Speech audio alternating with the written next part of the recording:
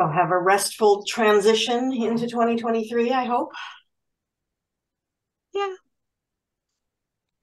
A lot of visitors. Oh, yeah. Good. People you wanted to see, or you were just the convenient stuff? Yeah, just a lot of, a lot of people at one time. Yeah. But it was nice. Well, I have been in the twilight zone, and I have to ask this question if anybody else has had this experience. You know how when you're going to set a stone in a bezel, I made a piece of jewelry, and to me it was snake bit. But anyway, you're going to set a stone in a bezel, and you put the dental floss down. Yep. Well, I dropped my bag, and son of a gun, if the stone didn't land right side up in the bezel, I could not get that stone out. We tried every little trick in the book, from beeswax to shaking it in real hard in a plastic container to my husband was a metalsmith. He said, freeze it. I tried freezing it. That didn't work. He tried getting it out. I finally said, the hell with it. I can remelt the silver. So I destroyed the bezel. That was okay. But on that same piece, here is my Twilight Zone story. Big time. Because I'm here in Virginia right now, I was pickling and I used vinegar and salt because I was doing it in my kitchen. I have it in a soup mug on a cup warmer, and I probably had it anywhere from maybe 18 inches to 2 feet away from my mixer. Pickled the piece, put the stuff away, get ready Friday before Christmas to make a batch of cookies. And I go to put my beater in my mixer, and I got black stuff all over my hand.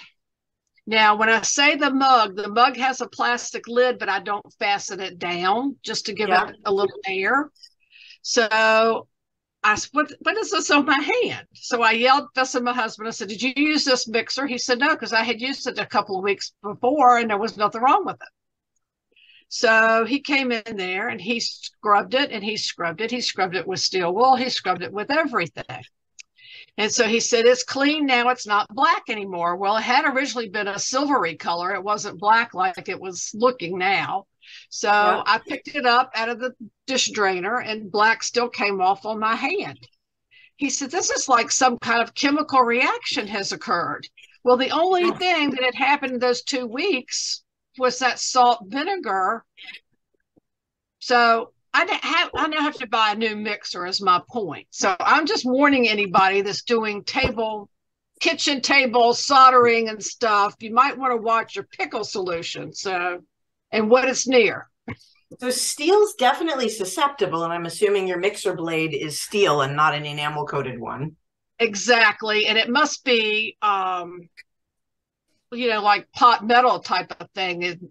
It's always been a little roughy, but not real, not slick like a stainless steel blade would be. A stainless steel beater would be.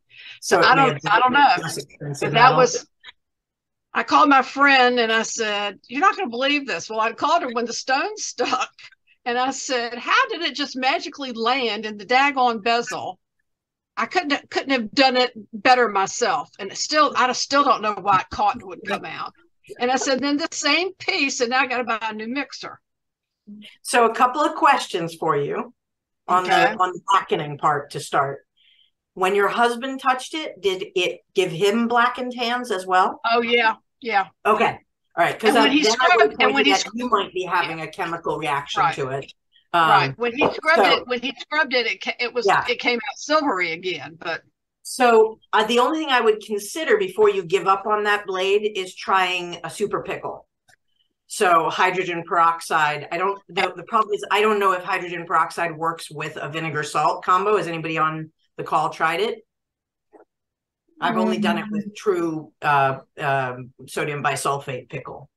Well, I guess I could since I can't use it now, I'm getting ready to go back to Florida Sunday. I'll just take it with me where I can do that. Try it. So you may be right that if it's an inexpensive pot metal, it may have just etched enough of one of the components of it. that you're not going to salvage it, sort of the way that if you sometimes get a bad casting, there's sort of inclusions in it and material that's etched away or bubbled away.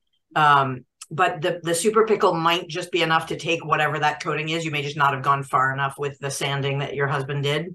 But yeah, when it comes to food stuff, if you're getting junk coming off of it, I'd rather safe than sorry, no matter what. Exactly. So yeah, I mean, it's old, but it's not that old, but it was expensive, but that's okay. And that's what Tony said. Well, I said, I'm not making food with that. I don't know what it is. And the question would also be whether the mechanism of the mixer itself and not just the blade has been decimated. You may be able to get away with just ordering a new blade. Well, unfortunately, the company's on its third buyout, so I guess that's going to happen. Yeah. Got it. So I've had things like that happen mysteriously to individual metal things in my studio, or even weirder, when I was in somebody else's studio. So I was taking a Charles Luton brain class and he was borrowing some of my tools. And my anvil came back coated with fine copper, fine rust all over it. Oh my God. None of the other stuff did. And it wasn't, it was being dried off when it was being used. It wasn't like a patchy thing the way that I've seen when you have blotches of water. It was literally a powder coat of the whole thing. And I've had individual files do that occasionally. So sometimes it's proximity to the pickles. Sometimes it's something else in the atmosphere. Who knows? And all I could think is I keep my pickle pot next to my guillotine, and as expensive as those guillotine things, because I've got the big one, as expensive as they are, I'm gonna move that when I get back. Keep it away. Yeah. There's a couple of things that really shouldn't be near each other in the shop. Obviously, your polishing gear needs to stay away from a lot of things, and your pickle is one of those ones that is a risky thing. And we don't all have a lot of space for it, so sometimes that's problematic too. But back to your original source of your mystery situation, instead of plain old beeswax, I highly recommend Kate Wolf's sticky wax, because it's so much more solid, and you put it on a little toothpick, right? Yeah. Flatten it down and pop it up. That's one option. If you don't have a pry bar, this is for pulling up edges of bezels. It's specifically meant for prong and bezel pull-ups. And this thing, if you're careful with it, you won't mar your bezel. And so what you do is you tuck it in to the edge of the bezel, and you just open things out a little bit, right? And you work your way around the outside edge, and just having it open enough at the top may let you push it out. And then before I go to destruction, my last ditch is a very careful drill hole from underneath. So what, you have a small hole. If you want, you can go ahead and pierce something instead, but that way you can then put a toothpick or something like that and push up from underneath. Because if it fell in, it's got to be able to come back out. That's what didn't make sense. Yeah, they say if you swallow something, you can get it back out. Yeah, so I kept thinking that the whole time. Hey, it fell in. It accidentally falls in, and I can't get the daggone thing out. Yeah. So well, that's an adventure from one little attempt to get a stone out of a bezel. That's a bummer. But hopefully you'll use it as an excuse to get the next generation of mixer. Yeah, exactly. So gang, welcome back. Happy New Year. Happy 1 year anniversary of this project. I'm going to do a little of the usual runaround just so we have it at the beginning of the video. As always, you all know and could probably say it with me. I'm not John Cogswell. I will never be John Cogswell. I'm only trying to share my journey through his brain as he's presented it down on the page for us. And all errors are due to the artist at hand, not to the author. So as per usual, I'm going to post up the various links in the chat group in case anybody needs them.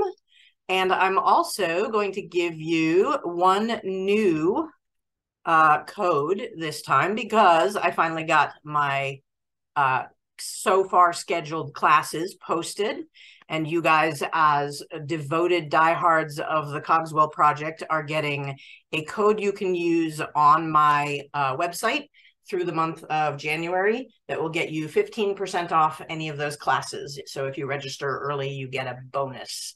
So that Zoomers23 is the code for registering. And you are welcome to share that with friends who might want to register for classes, although I'm only giving it out to the Cogswell crew. So I'll know that the people that registered somehow got connected either via being actual participants or friends of participants.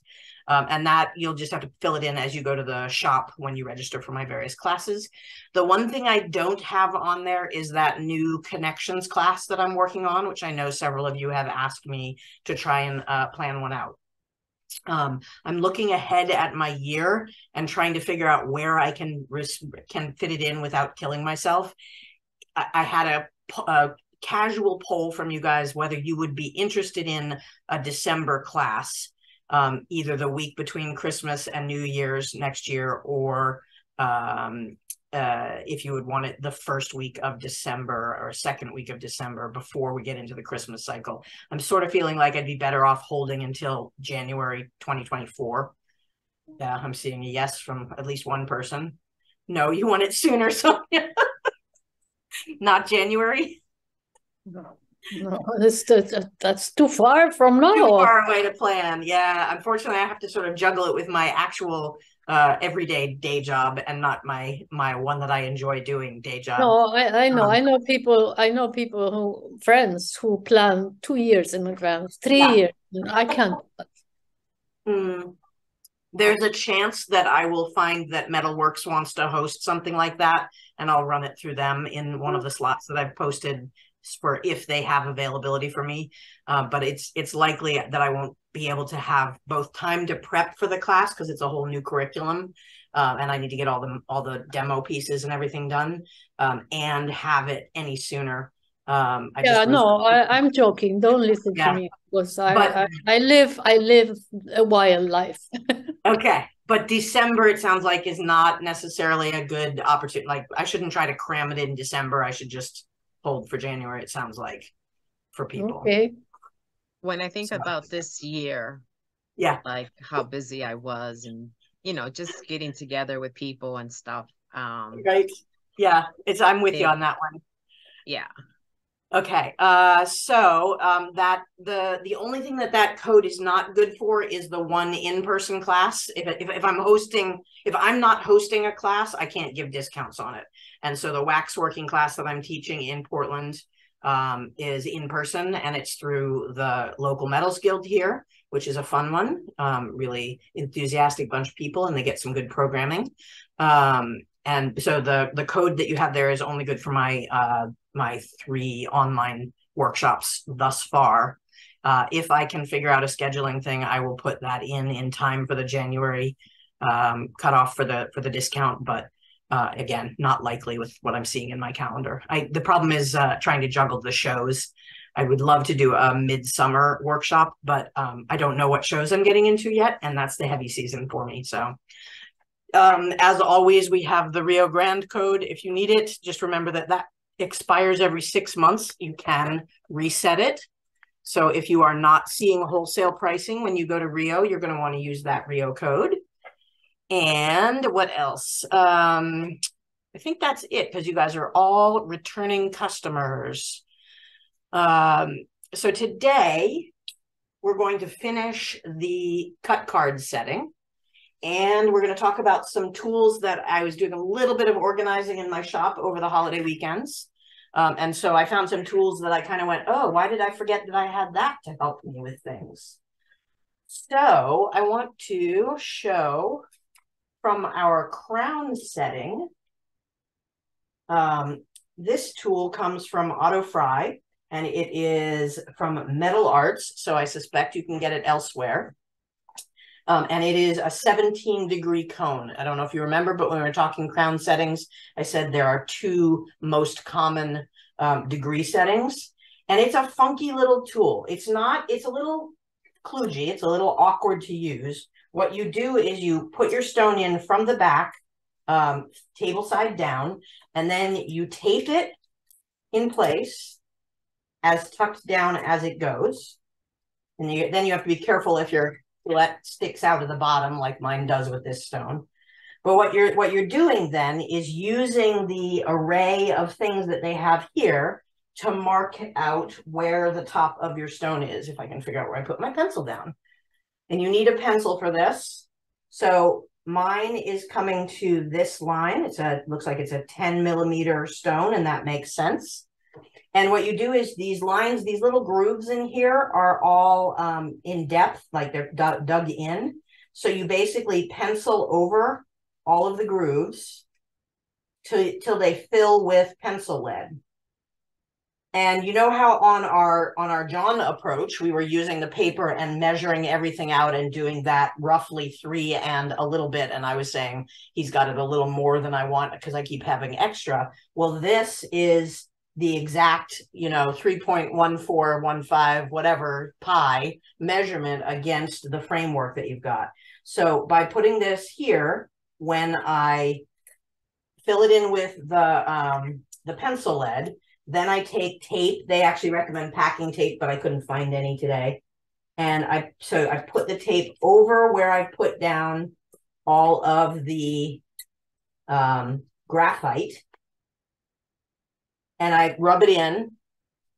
I'm going to even actually take the pencil nip again and just sort of run it down all the lines so that it comes in where it's supposed to.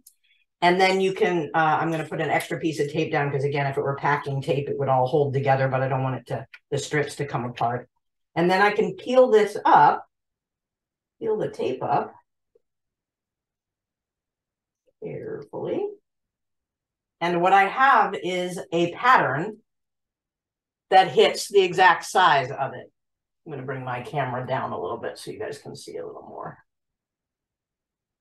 So it does the pattern. What I found is I need to then transfer that tape onto either a piece of paper or a piece of cardboard or, manila folder or something.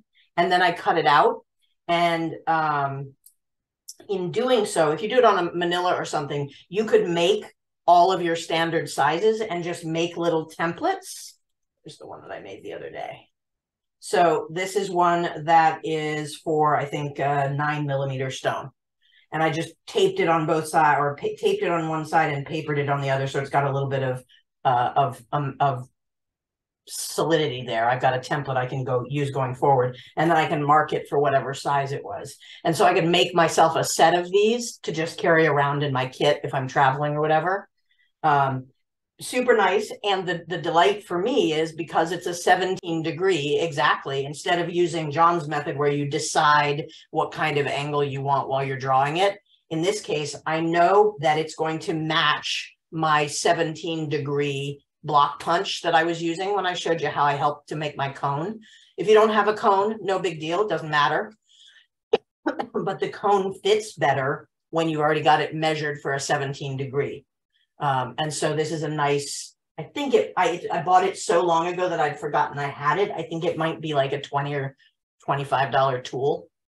And again, the brand on it is Metal Arts with a Z at the end, ARTZ. And it's their 17 degree cone, which kind of implies there may be another one in the world for the other size cone.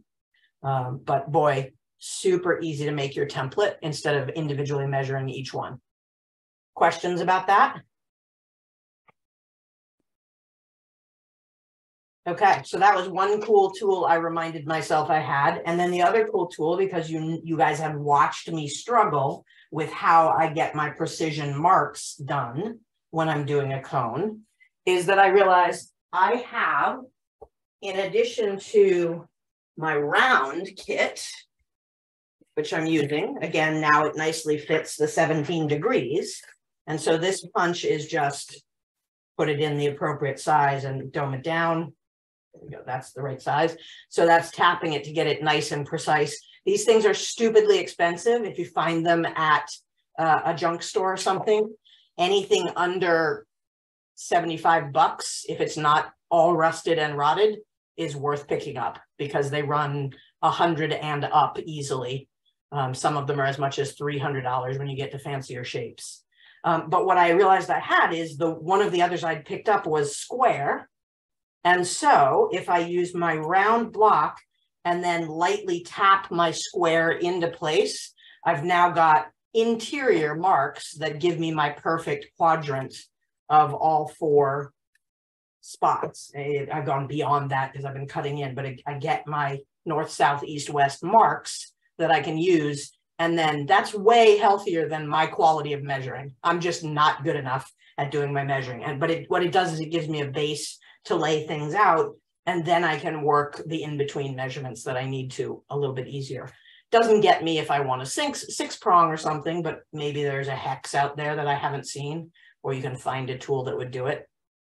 So this is from my perspective, because I'm struggling with some of these, I've been looking for, am I using the right tools? Now that I've tried John's hand method, what do I go to next to improve my own quality of work? Because sometimes, as in the case of, say, learning to sew on a bad machine versus learning to sew on a good machine, sometimes the right tool will help you out a great deal.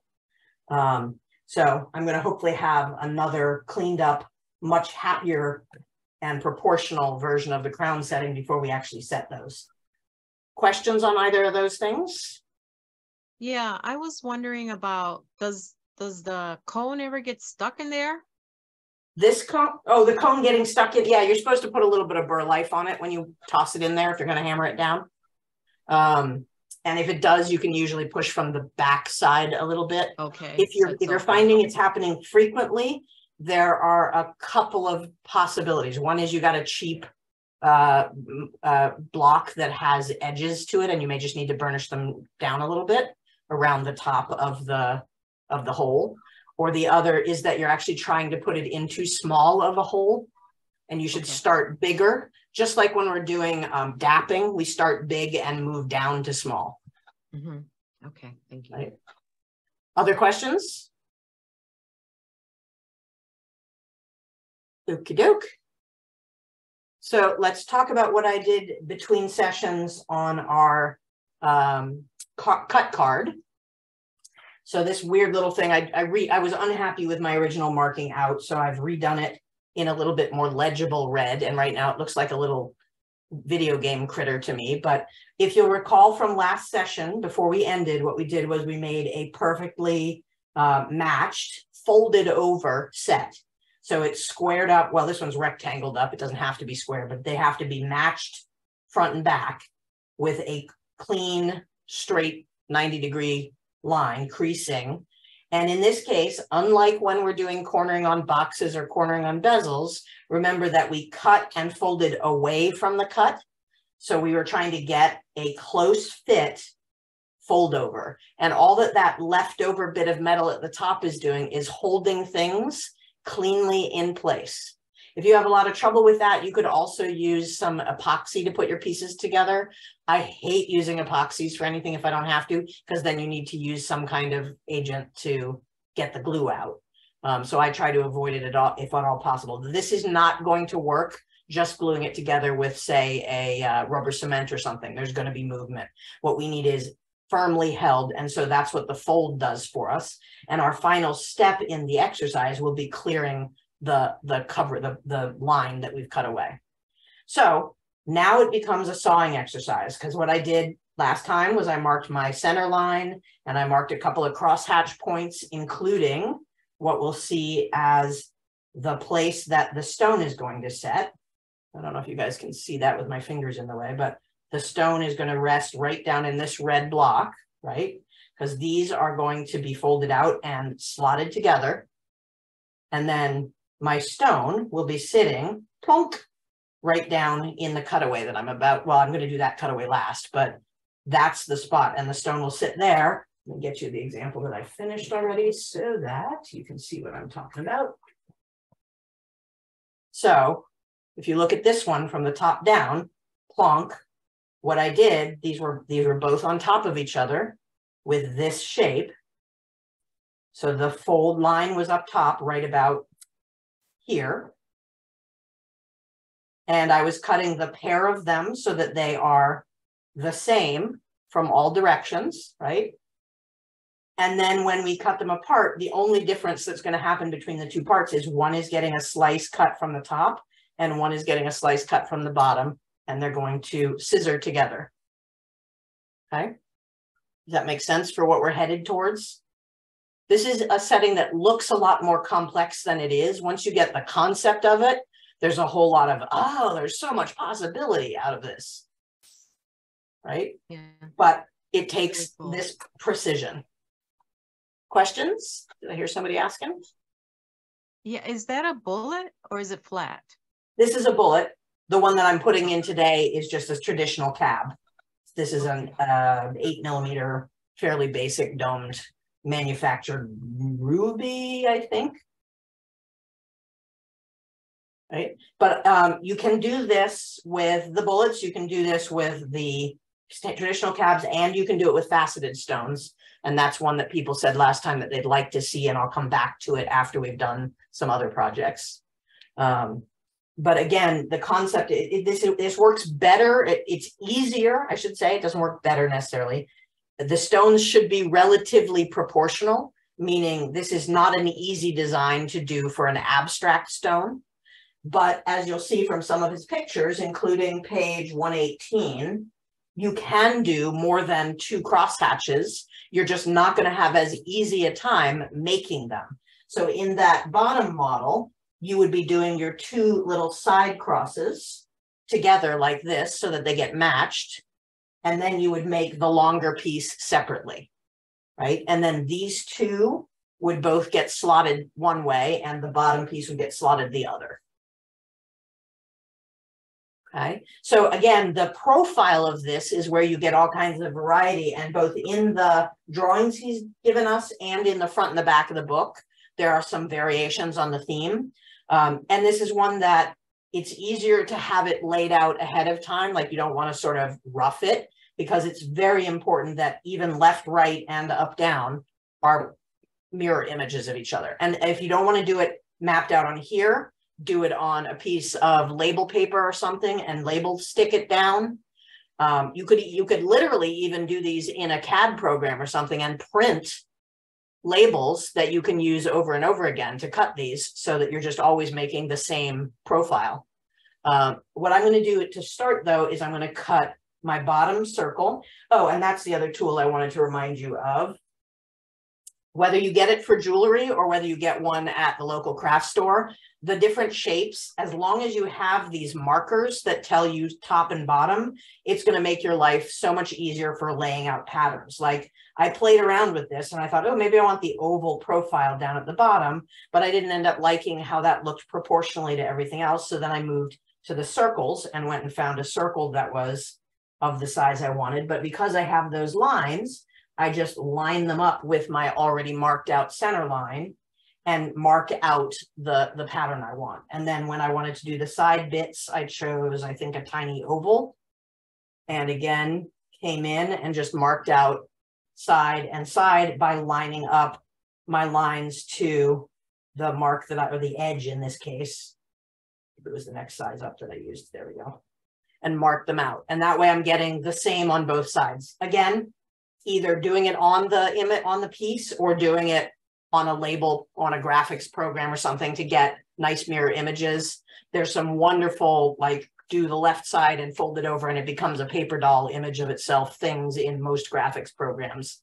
So if you create just this much profile and then mirror it from one side over, mirror it and print it out, that's a good way to go. It also lets you get some nice precise measurement or to scale things on your graphics program. But John wants us doing some of the things that we learn out of the gate by hand. And so I laid this one out by hand. And you're going to want to use a fairly solid blade, because remember, we're not just going through the gauge on this that we started with, which I think was 22, if I recall, maybe it was 20 gauge, but we're going through a double thickness of it. So we want a slightly heavier blade than we would go through. I'm going to go up to, what am I going to go up to? Rachel? Yeah. Now I'm looking at the pictures of the book. There are several here that are with faceted stone. Is that what you're talking about?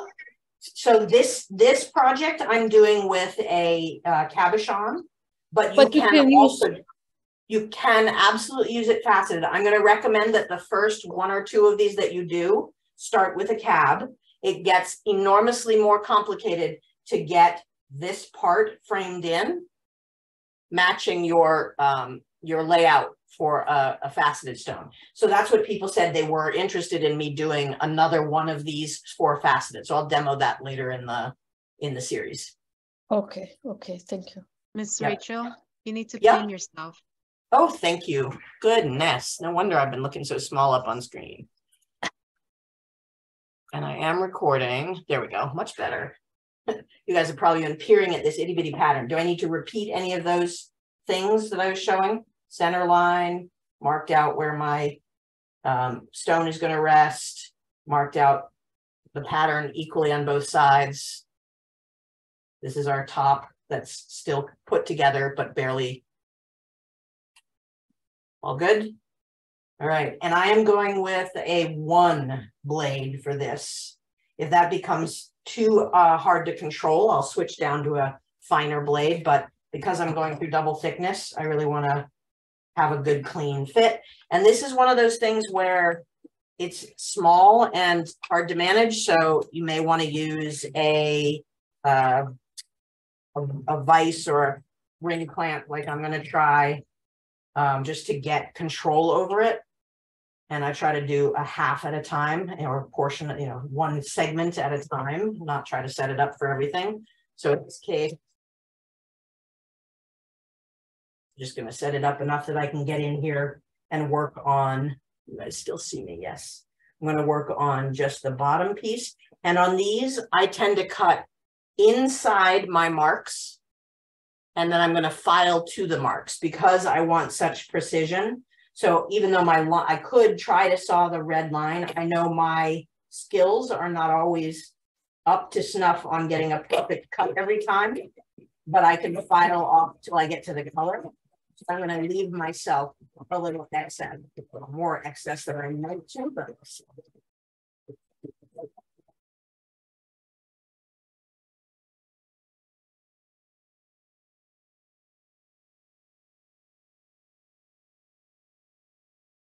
really awkward to keep in view for you guys and still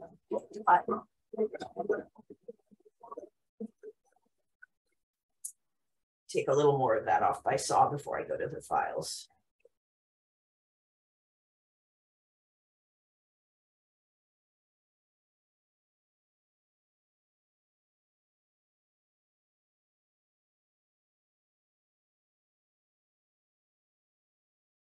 Okay, and before I move on, I'm going to actually file finish my profile on this. So because it's a nice round curve, I think I'm going to see if my chainsaw file will do the trick for this, because it's got such a nice round profile. Yeah, that's good. It's not great. Let's see how it does.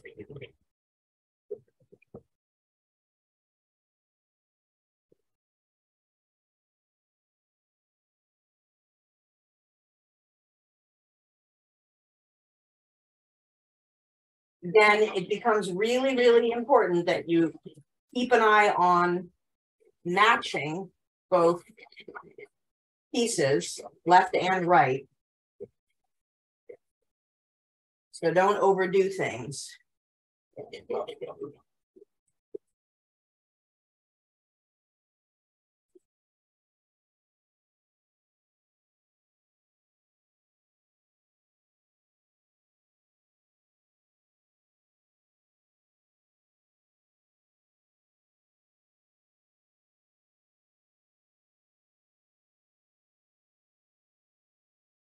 And for those of you that joined a little bit late, in case you missed it, there's a code Zoomers23 that you can use if you'd like to register for any of the workshops I'll be teaching in 2023, or any that I have set up already.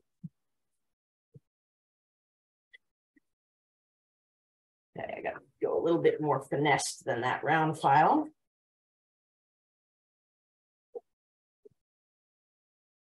So Rachel? Yeah. In the design, you had the top part where you're going right now with the file. You had it like a line straight. but now you're going to go like with the round file. So this is the base of the setting, which if you look at the bottom of page 118, he has the traditional cab / bullet shape on the bottom right drawings. You see how he's got sort of a curved base below the legs of it? We're looking just to the upper right, above, just above the emerald cut sort of boat shape, the one up to the right of that. I'm going for a profile that emulates that leg, because when these get rotated and put opposite each other, they're going to create that curvature. So up top, this is the bottom. What you might have been seeing was where I'm going to put the straight line for the base of the for the floor of the cabochon. So right, that'll be one of my last cuts, because I don't want to cut apart the two parts too early. I need to get all my detailing done first.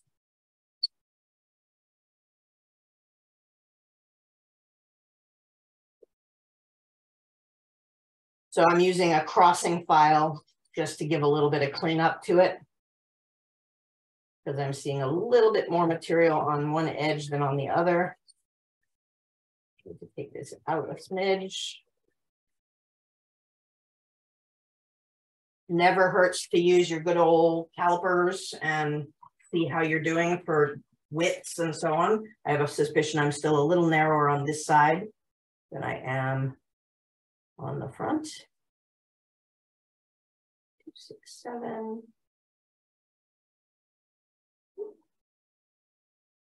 My goodness, am I that much off? Wow.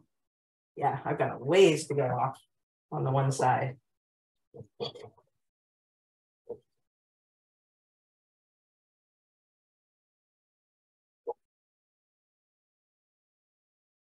So the challenge with this is, because it's so precise and parallel, this is one of those, if you don't take the right steps early on, you're going to end up regretting it, because it'll multiply as you work your way down the design. Meaning, if you haven't done a good measurement, you're going to see things start to get off the sides. Back to my circle a little bit, I think.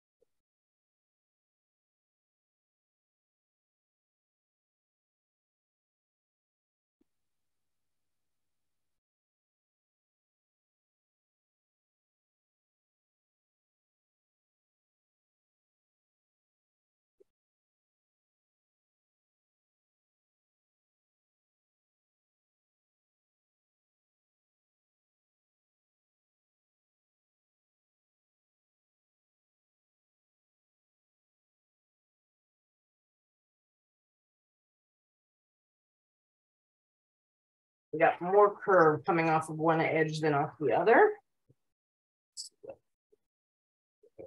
That's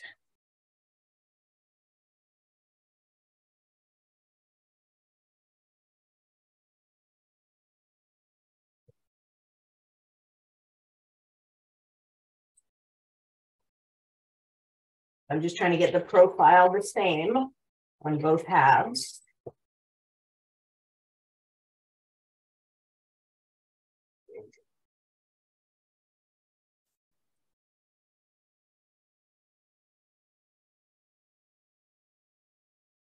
Closer, but it's still not quite there, I think.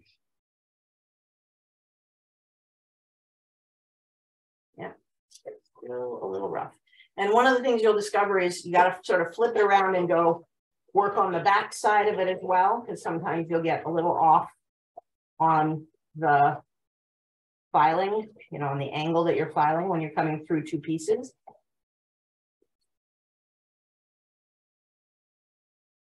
And we can do tiny touch-ups later, but again, this is one of those, the better you can make it from the get-go, the happier you will be with your outcomes.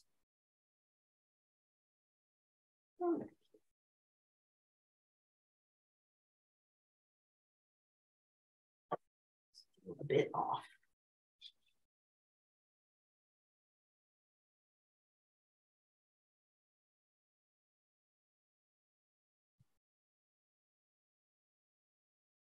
There's this one spot that just doesn't want to file down. I'm going to call that good. All right, so I've got now the base cut away, and now I'm going to work on the edges, the sides, to get a profile there. And this I could do completely by saw, just like I did the other part, or I could use a drill bit and get the nice clean cut there. I think I'm going to start with a saw to take some material down. I can use files if I don't have the drill bits that have the profile I want.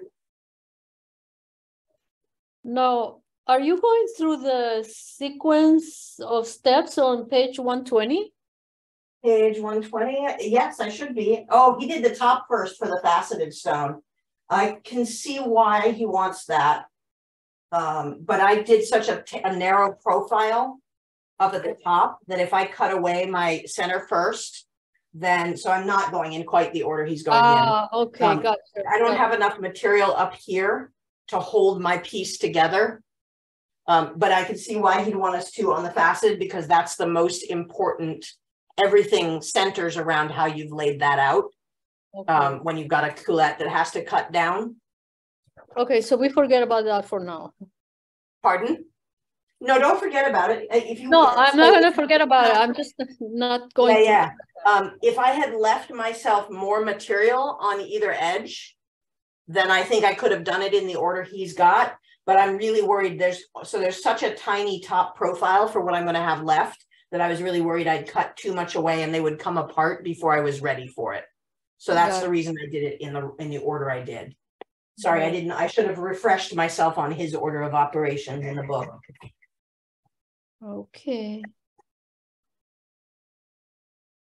You know, Rachel, I heard you say something about glue. You don't like to use epoxy?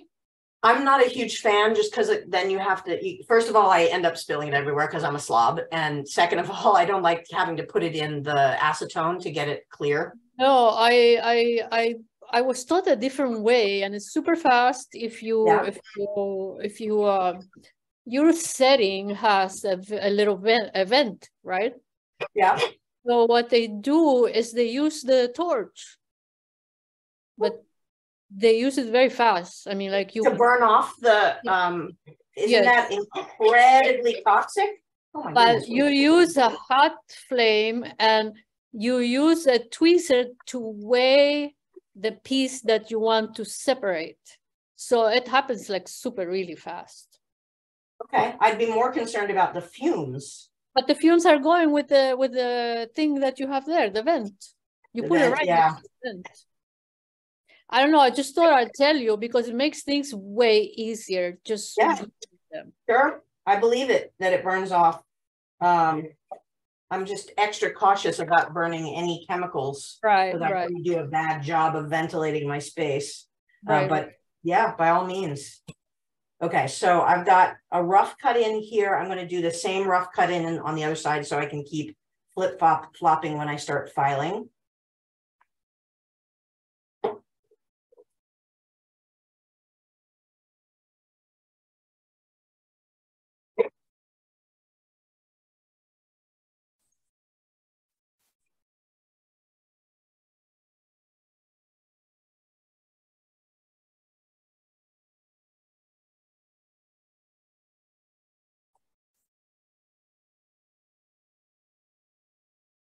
And just like with the bottom cut, I'm leaving myself excess, and I'm going to do the cleanup with files, and or in this case, I might use a barrel burr to get myself a good clean cut into these side bits. In fact, I think that's exactly what I'll do to start and get a matched set. Where's my nice barrel burr? There we go. That's the right size. And then how do you know how much space you should leave to be safe? I mean, like right now, let's say I am going to start cutting. What size piece do I begin with? for so that's why you draw it all out first on paper. Remember, we laid this one out roughly on graph paper so that you see that you have enough material. And there's two things that are most important. So you can have lots of upper profiles as long as you have enough material that you can push forward, because just like setting the stone, you're using your 4 top pieces to fold over. And if it's narrow at the top, you can sometimes just push them over. But John also shows us how you have to slice, and he shows that on page, I think it's on the next page. Yeah, up on page 122, he shows how you make a really fine slice if you want a heavy profile on the prong.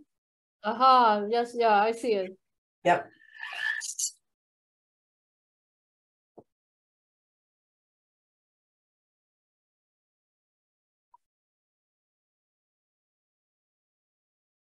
So it's not quite so screaming.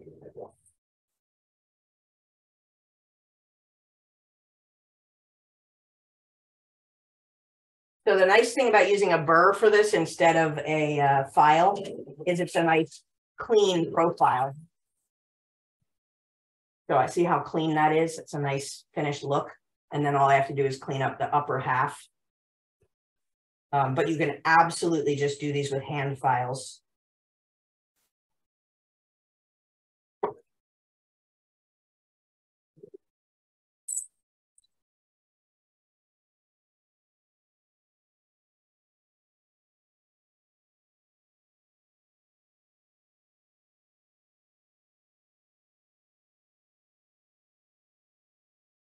Okay, so I've got my bottom profile and my side profile nicely laid out.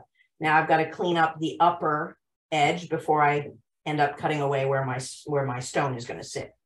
Because again, I'm worried.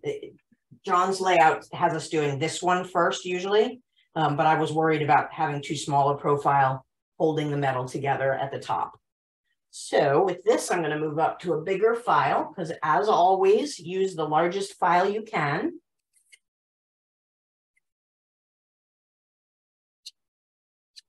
And I'm just working to that outline that I created before to get visual and proportional matches on both sides. Got a little rough on the sawing on one side, so I got to do a fair amount of cleanup.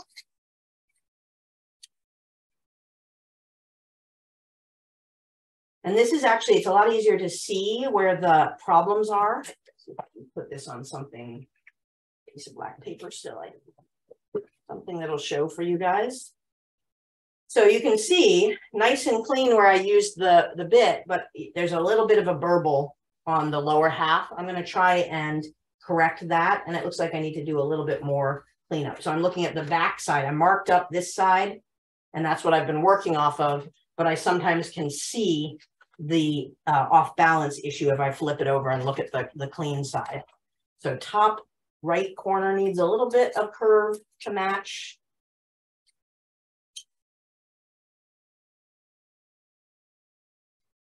And I want to fix up this little blip I've got.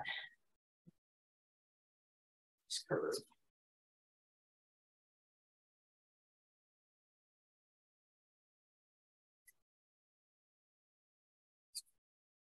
Okay, so now I'm ready to go, and I'm going to have to remark it because it's gone and hidden itself as I get Sharpie marks all over my hands. Here is the area that I laid out for the stone. And this one in particular, super important that you cut inside your mark, right? Because this is the area that your stone needs to sit in snugly. So you're going to want to work to fitting with your files. Do not try to hand cut it unless you are far more agile with your saw than I am. If you're John Mazzaros, you can just hand cut it because he's magic like that. But for us mere mortals, I recommend cutting inside of your lines.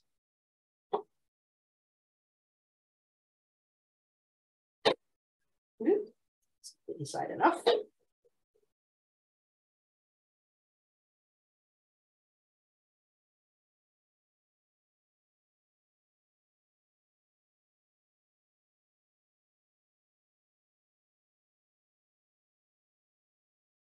That includes the very bottom that's going to be where the stone is setting. So leave yourself excess to cut away with files. Am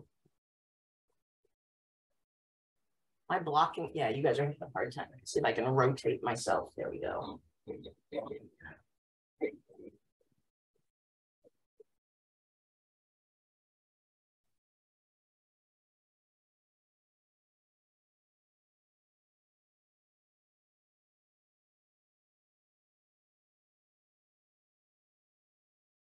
Oh.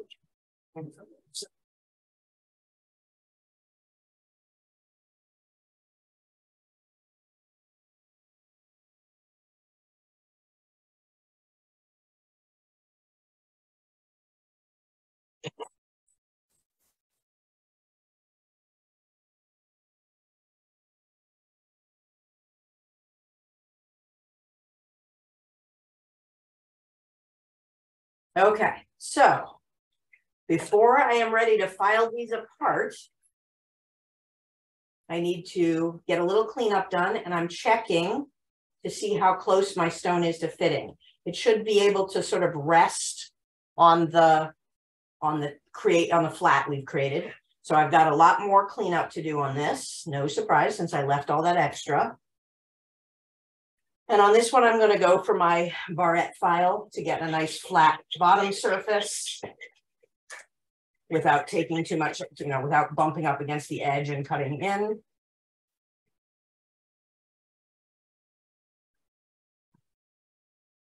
Taking it down to the lines that I scored into things right off of the bat.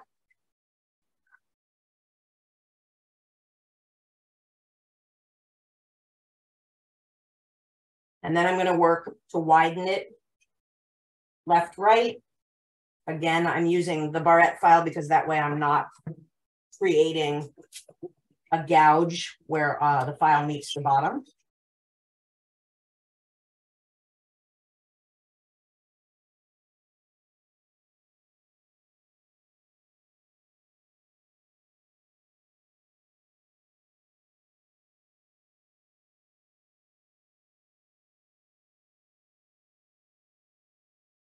And this is one that you want to go back and forth to each side because, again, we're trying to make them mirror images of one another.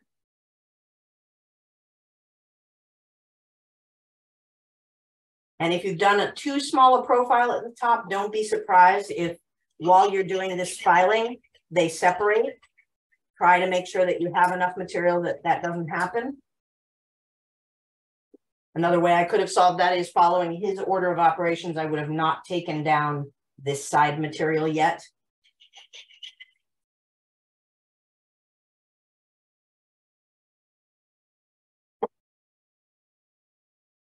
I'll check how my fit is getting. No, I've still got a little bit more. I need left, right.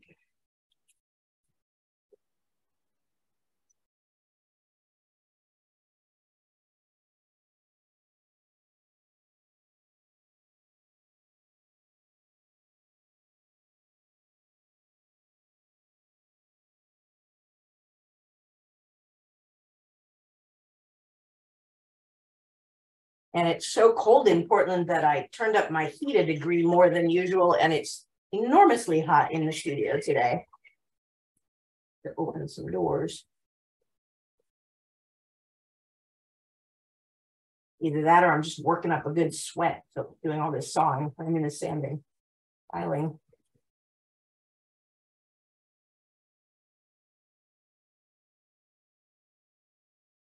There's something really satisfying about this setting as you get it cleaner and cleaner because the precision is important to it. And when you see it happening right, you see the precision that you're getting, you see the match.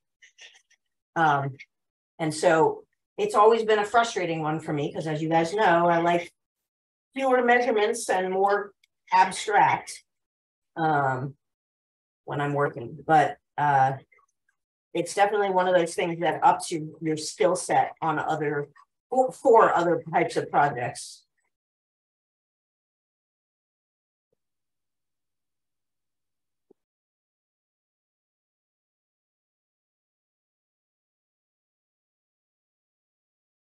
As you get down to the last bits of it, check frequently, because it can be a matter of a tiny adjustment to get you in there. Whoop. Stone is super slippery. I have wax for that. I've got a good 0.5 millimeter I got to clear away still.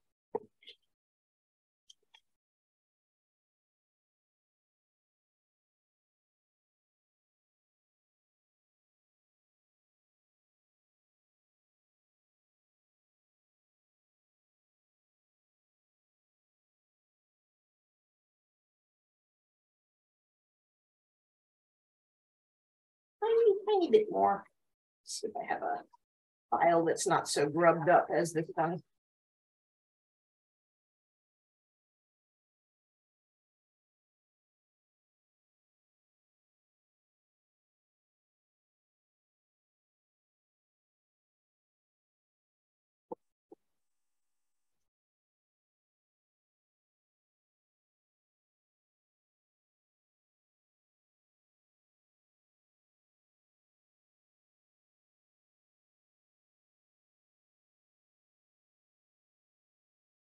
Okay, up at the top, we're getting to the right amount, but I've got a little bit of an angle on my filing. So I need to straighten that out.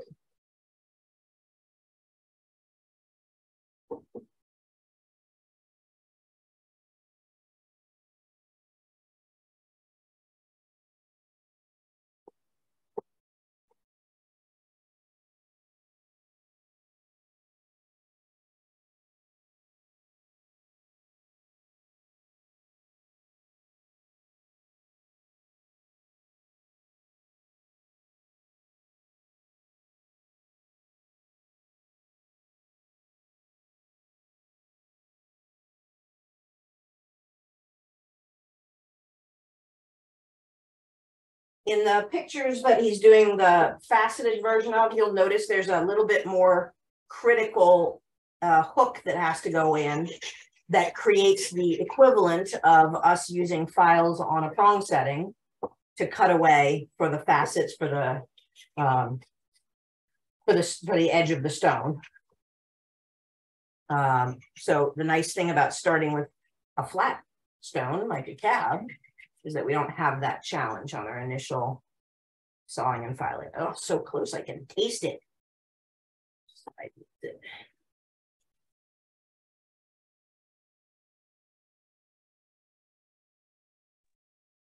And that's when you can go south. So pardon? And that's when you can go south. This is when you can go south, did you say? Yeah. Oh, yeah. For me. The last little bits. Yeah. Yep. That's why you check it frequently as you go, because it can change.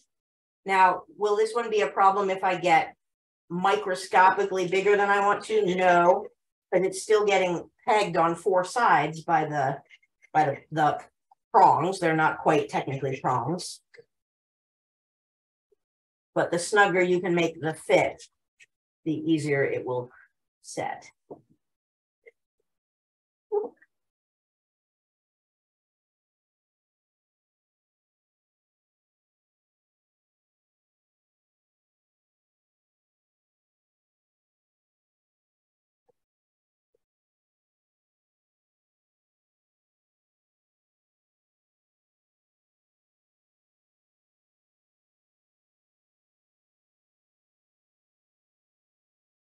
It's going to fit in at the top, but it's not going to fit all the way down.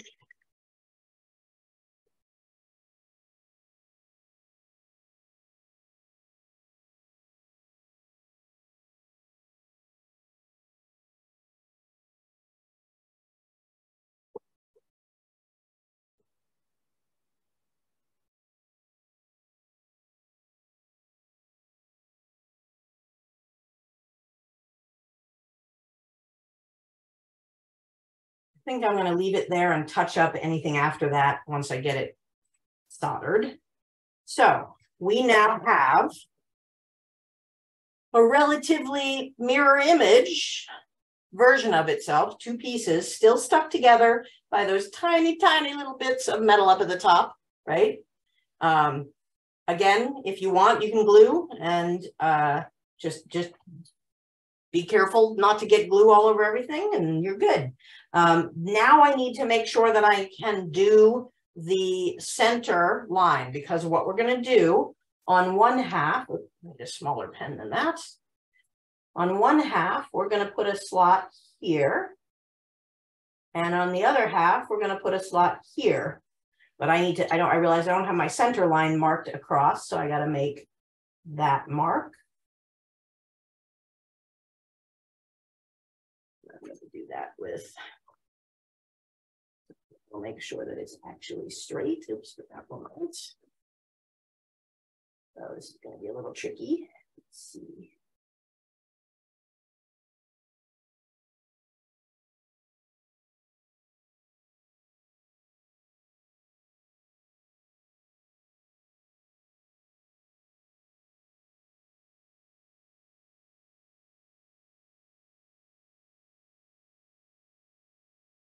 My handy dandy measuring tool and center myself properly.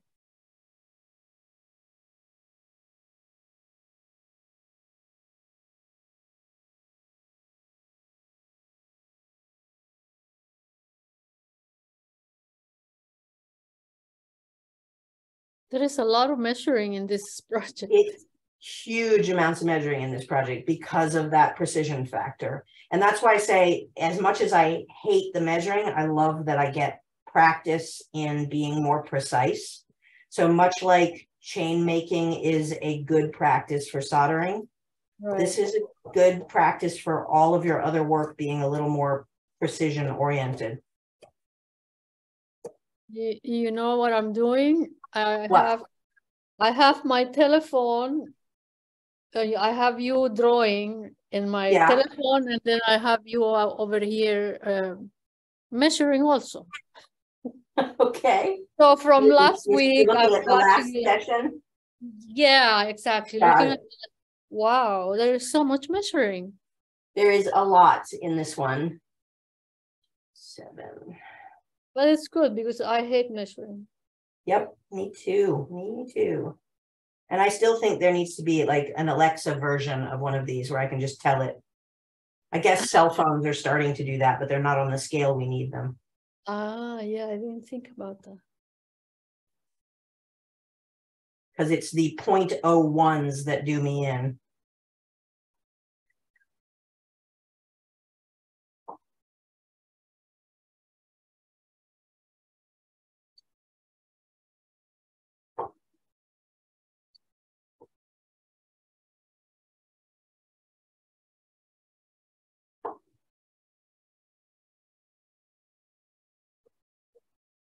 I'm just trying to make sure I didn't go off center on my original layout, and it looks like I'm in pretty good shape there. So now, let's see if I can get this a cleanly drawn line.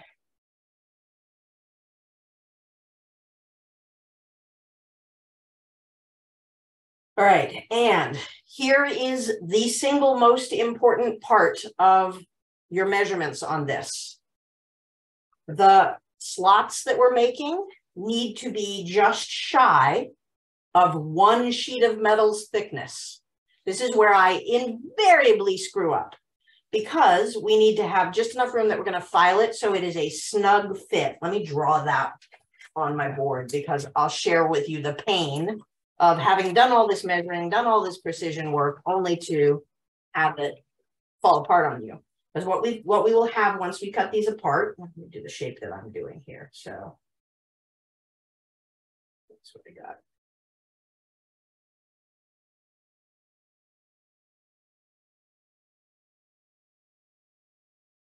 Okay, so I'm doing that, and there's a second one of the same shape.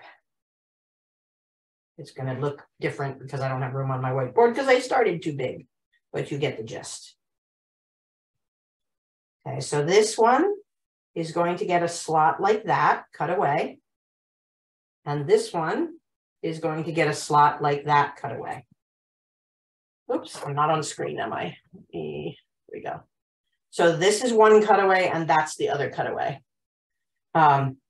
These are literally going to be this thickness of metal slotting down in here. So when we put them together, it sounds obvious when you say it and when you think about it, but invariably this is the place that I managed to screw up, is that I make this gap wider than the thickness of the metal. Because I always think about the two pieces of metal together, and that is not what we want. We want these separate, and I think he actually even has us separate them because we have to cut them. Yep.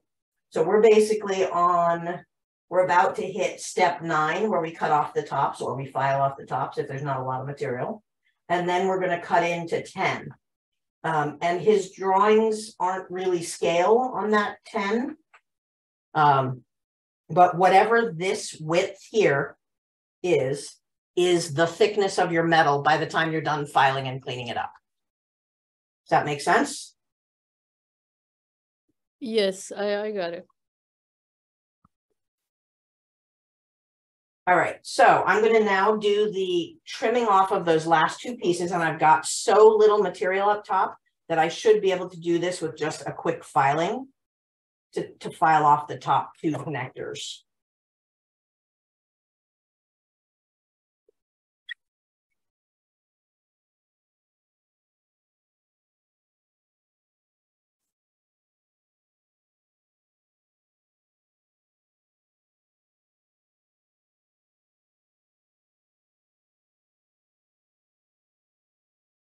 See, I got one of them. I think this one needs a little more. Yep, there we go. 2.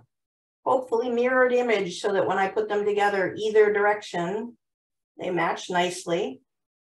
You can still do a tiny amount of cleanup at this stage if you need to. Like I've got a little bit of height on one. I'll take that off at the end once I've got them stitched together or soldered together. And so now I need to mark my cross point because I need one to come halfway down from one direction and one to go halfway up from the other direction. I don't want to overcut them. So my height on this is, at that center point, it is 3.65, so 1.5, 1.8.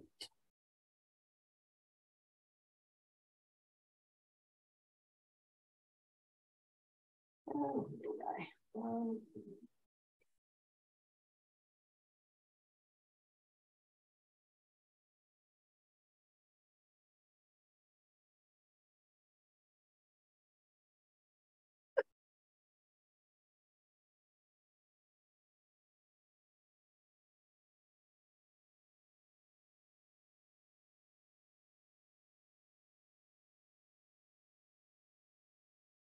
this is my center that I'm cutting down to. Let's go with markers so I can actually keep it there. Same thing on the other one.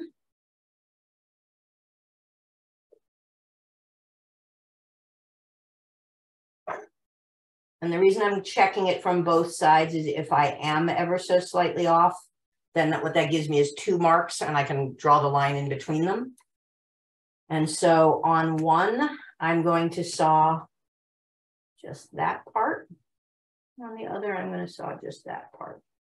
And again, thickness of my metal in this case is 0.79. I'm getting 2 different thicknesses. Hang on.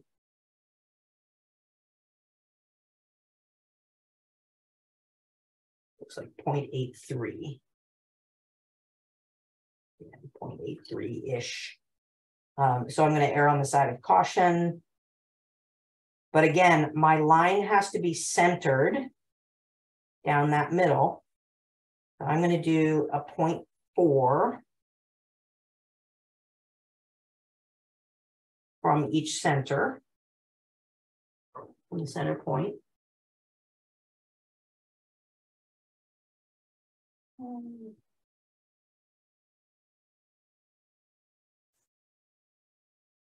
That is not scoring the way I want. In a sec. I have my dividers. Where did I put them? I hate it when I clean up and can't find things.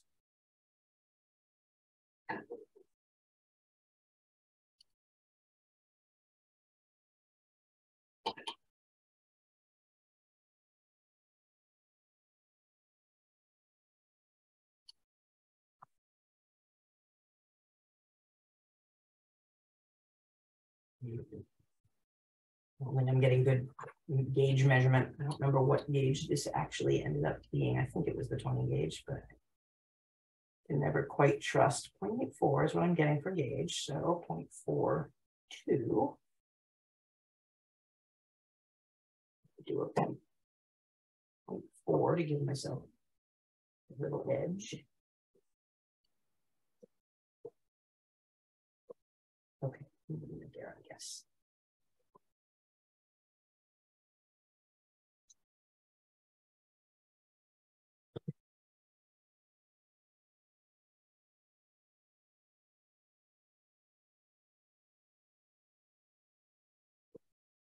Way too wide.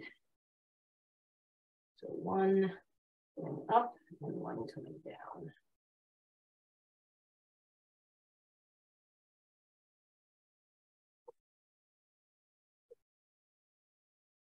I'm not measuring well, so I'm going to actually trim even less than I have marked out because of my concern that I'm going to leave it too wide. But I absolutely am going to stop as I hit that middle point. Oh, I also have to drop my saw blade down because I've got a double thickness saw blade on, so it's too coarse for what I'm cutting. So switch to a finer saw blade.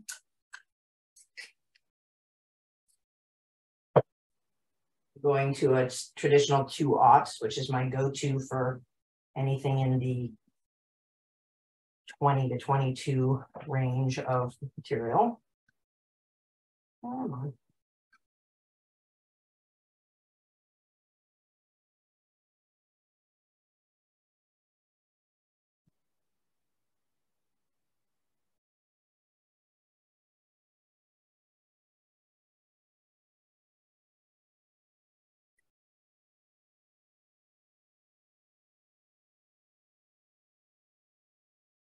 So I'm taking just the barest bit less than I need, and double check before you cut your second one. I have screwed this up by cutting the same cut on both halves, and that is no good. I need to have one from the top and one from the bottom for this hard cut to work for us.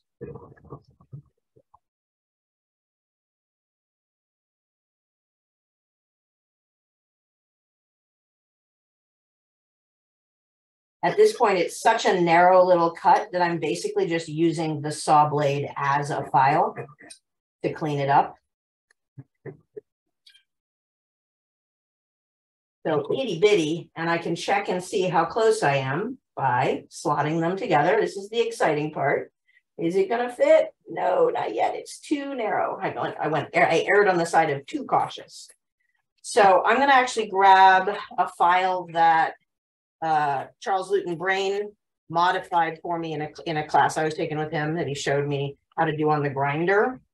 He ground down the back of my favorite, the back of the Barrett file to make the profile on it much thinner, and then polished it up to get it smooth. Actually, this one may not be the one Charles made because I've made some since then.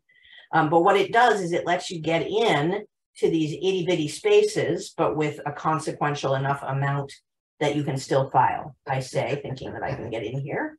And maybe I need an even thinner one. You can also use your mini files, or again, you can just very cautiously use a fine-tooth saw blade and have it act as a file. But what I'm doing is just trying to open these up a smidge at a time. If I didn't lose my other half, that would devastate me. Where'd my other half go? Ruh-roh. All right, now comes the big search. Anybody see it on my bench and I'm looking right past it? Where's the other half?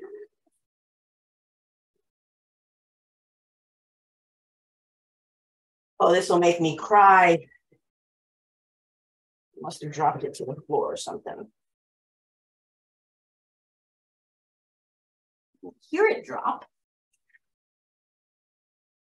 One. Ooey, guys. This is we're just at the right moment for actually finishing, and then I have to go and do something silly like move the part. Okay, time to move stuff off the bench. Don't need you. Don't need you.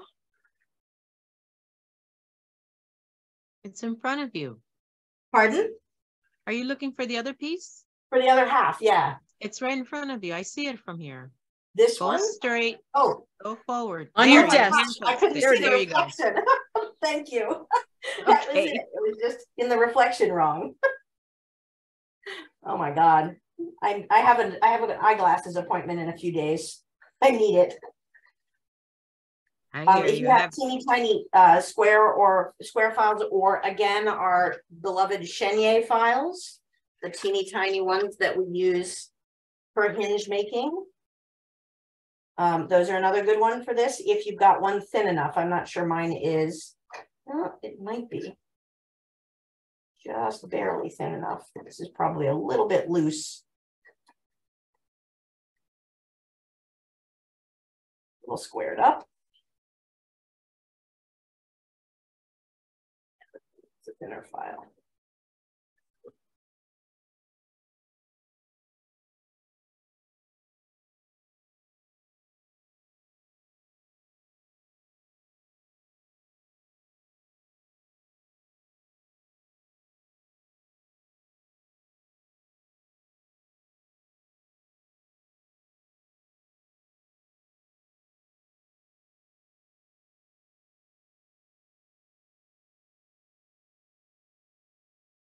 All right, let's try the magic and see what we got. Okay, they click together, but I did not go far enough up. My halfway mark is a little too, I'm being silly. I need to go further than halfway. Is that right? No, I shouldn't need to go further than halfway. Should be. Oh, I just haven't gone fully halfway on one of them. I'm way far off my halfway mark. Hold on a sec. We'll do a little more sawing there.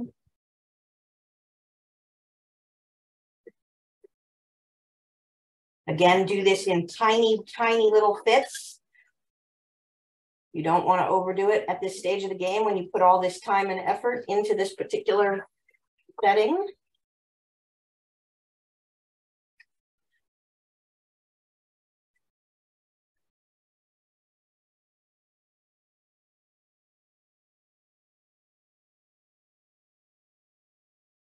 Yes, we are.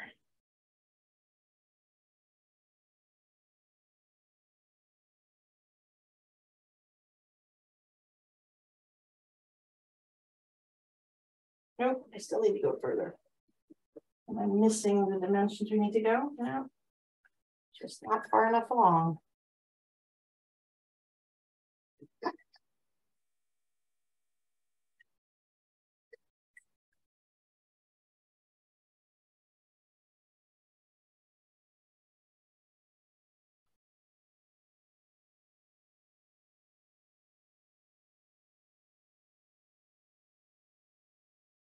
Oh, I see it. I'm not even remotely square on one of these. Again, you've got a lot of marker and marks on one side. Sometimes just turning it over shows you what is not in line, and that was the case in mine.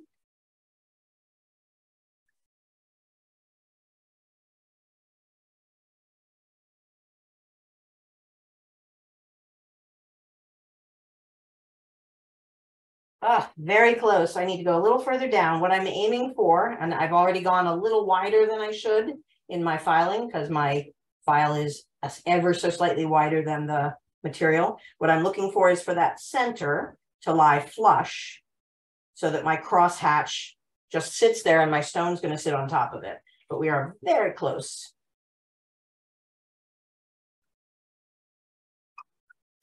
What I need is mini, mini files. Tinier than I've got. Ooh, I have actually.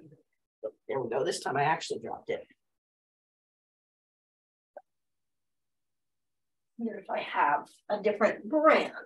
Sometimes switching to a different manufacturer will mean you get a slightly finer file. So let me see what I have that is smaller. Square or maybe that have thinner profile? Ooh, it does. Yes. Okay. So my Euro tools are a little bit finer than the other set I was using.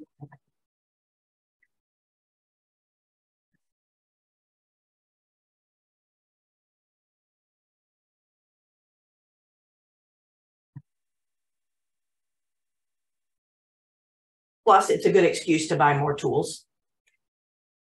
Oh no, that one won't fit at all. I must have a different set of files.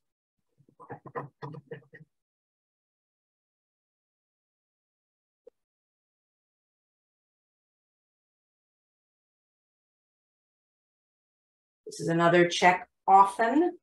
You can overdo it.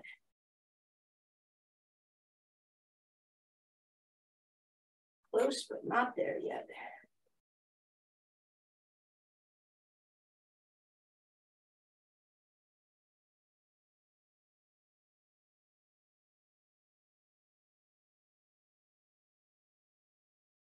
If any of you can figure out what the Zoom function is that I need to speed up all my filing for you on screen, that'd be awesome. As long as I can speed it up here in person too.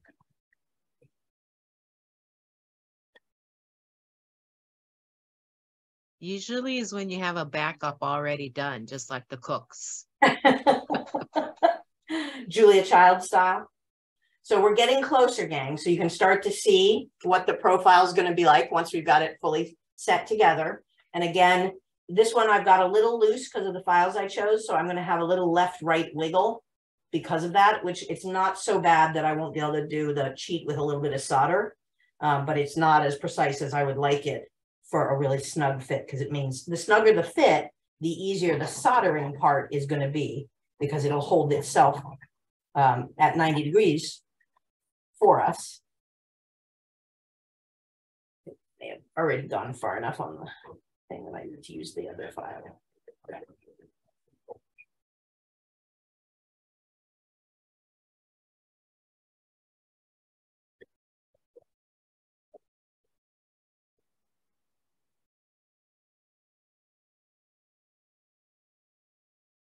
Oh, like fingernails thickness difference now.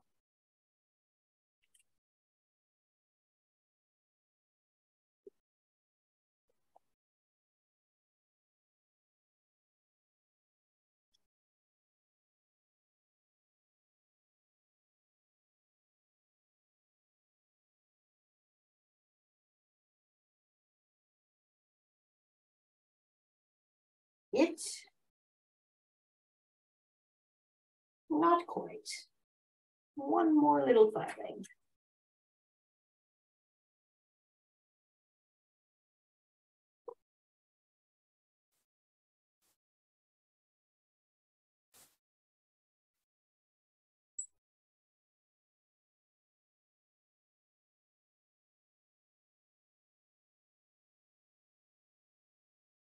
I forgot, what gauge are you using? I'll double check, but I'm pretty sure it's 20 gauge. He has a range of gauges that he recommends, sort of based on size. That's what I was going to ask you. How do I know when to use 20 or 14 or 16? Well, so some of it is stylistic. If you, that's actually a great question specific to this setting. Depending on how you're enclosing your prongs, like this one, I may just be able to bend the prongs instead of having to do a slice. But if you go with a heavier gauge, that's okay. Just know that you're going to have to be slicing and creating a little panel like he shows us on page 122. So you could have huge, thick, like sturdy, big pieces around it. You could do, you know, 16 gauge. You can do even heavier than that if you want to give the profile, because what it is the structure and the architecture of the piece. The only thing that's really holding it is whatever we push down onto the stone from the interior. So yeah, this is a great one for playing with your gauges.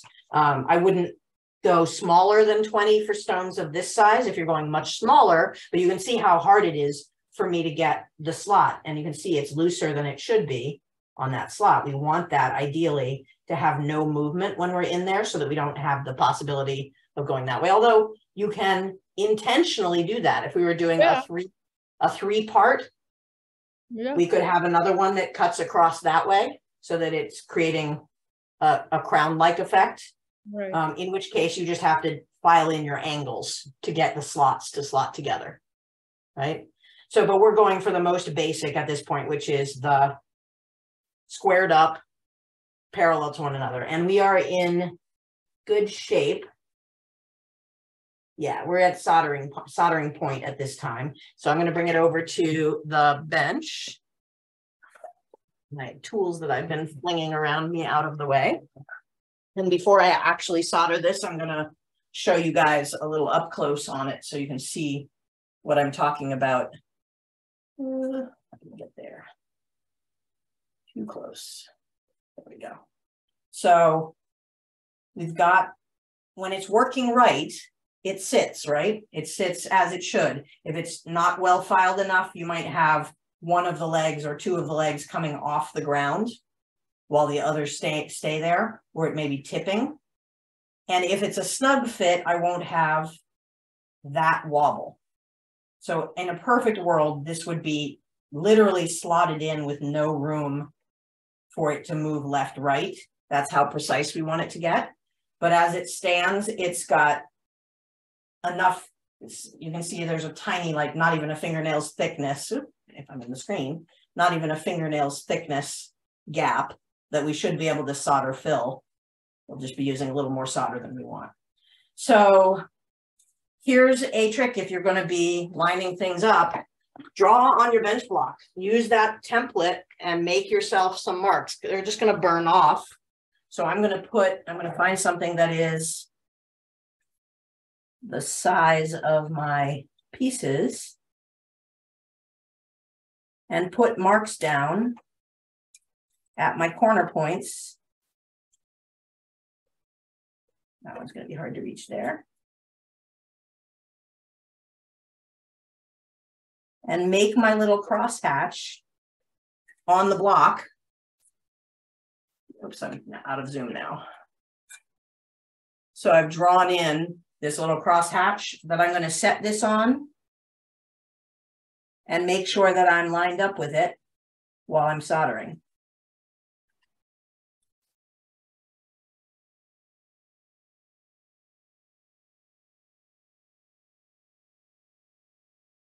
So there's a good spot for me. Make sure that if I've got any tilt to it, I'm as upright as I can be.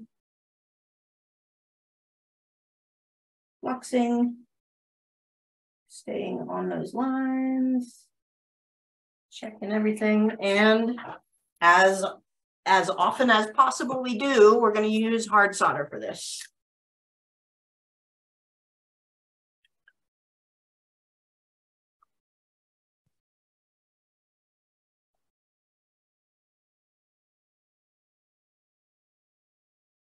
And in fact, I don't want chip solder. I need a good sized chunk of solder. So I only have chip out. Let me cut a couple pieces off. And something I can work with. You could do a little stick soldering on this one if you've got a delicate touch with it. I'm going to always try to start with just a beaded up bit so that I don't overflow. Because everything I put down is going to show in the corners, and I want to have as little cleanup to do as possible. I already have a fair amount of cleanup I have to do just because of how much marking up of the work I did. Oh, just putting it right. Get my pick to behave. Right up at the top, right where they crosshatch. Oh, I got a little bit of connection there, but not quite as much as I want. Oh, maybe I did get as much as I want. Now that looks. Oh yeah, hey, I got it 4 sides. So what I'm looking at was the, I saw it flow this way. I didn't see it flow this way, but it did actually manage to get all the quadrants. So all that hard cutting and filing and other stuff, and then one quick solder and blammo, you have this amazing setting. So it's slow, quick at the end. That's great. You made it. Yeah, right? And there's, you know, we can do some minor adjustments with pliers if it's a little out of true, and we're going to pickle it and sand it and file it and so on. You can put some kind of a you know, bail of some kind if you design that in. This is a fun little setting. It's just a lot of work to get you there.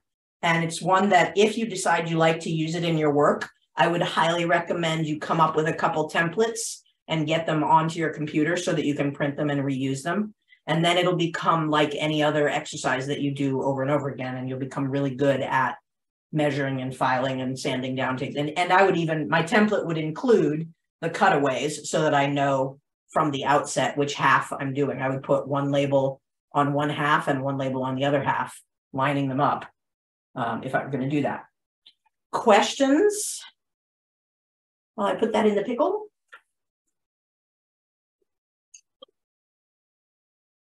Anyone? How many people are going to actually try this one? Maybe. Well, I am definitely, but I need to go again over the drawing. Yeah, yeah. Again, start with a cabochon. Don't try and start with the with the faceted one. It'll just frustrate you. No, I have a cab ready here. Good. Anybody else going to try it? Good. Cindy, I think that this is for your students. This would be a great challenge project for your students that want to level up on their sawing and their other techniques. Yeah, I think I like this one. Yeah. And I want to see all the varieties that you guys do for profiles, because I actually find that that's where I get jammed up on it the most, is the possibilities and trying to think flat, knowing that it's going to go to dimensional is like, I do so much better with three-dimensional objects in my hand than working from a pattern out to something else. So I fight, like I threw away 3 different sketches that I decided I didn't like. You guys saw I did a different design on the same square the last time, and I was looking at it, I was like, that's not what I want for a profile. That's not going to work. So play with that. And paper dolls, man, paper dolls, everything. Do this on a piece of paper, fold it up, cut it out, make 2 of them. So you're doing it just like you do the actual material. So you're putting them together in a fold, then you're folding it in half and you're cutting out your profile, and then you can cut them apart and paper slot them together. I would probably do it out of a heavier cardboard if I'm going to do that, but it's model it, man. This is one of the things that really needs modeling to get the different possibilities out of that. Any other questions on the crazy steps we went through on this one? Nothing. Nothing. Okay. Looking at the, like I told you on my telephone, I'm looking at the drawing. Yeah. I'm going to pop to the other room for just a second to grab, I've been tumbling the emerald cut, the emerald settings from last time, and one that I did that made me happier, because as we recall, I ended on a sour note with it being a tiny bit too small. So I'm going to show you what I discovered about that. Yes, Betsy, go ahead. I just have a quick question, because I'll probably try this. It'll probably be a disaster, but I have a set of the joint files, yep, and they're all by gauge actually. So because Auto Fry sells them that they're equivalent to different gauges of metal. Yeah. So could I just saw a line and then file that line with the appropriate? I'm not real good theoretically. Without it, saw down the middle line and then work your way on it. The thing I would caution is test, see whether they're true to gauge, or whether when they say they're to gauge, they're actually the thickness that the metal is, in which case you step down to a smaller one and work up. And just do they're a little below, like the point. What is 22 gauge is what, 0.6? So it's like a 0.57 or something. Oh, nice. Okay, so they're true to gauge. That's fantastic. Yeah, tell us how they work, and then I might have to buy some more files. Okay. Let me pop in and grab the settings, and we will do a little stone setting today too.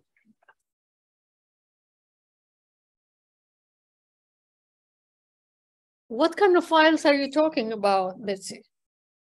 Otto Fry calls them joint files. They're the Viorbe.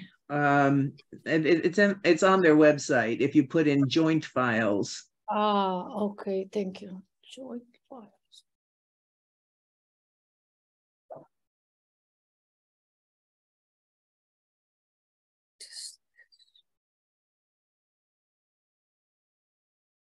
Okay.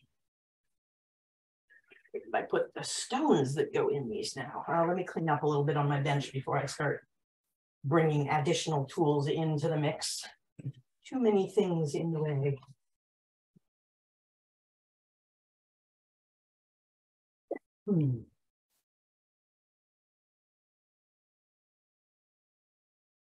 Don't need this. Maybe need this off of this.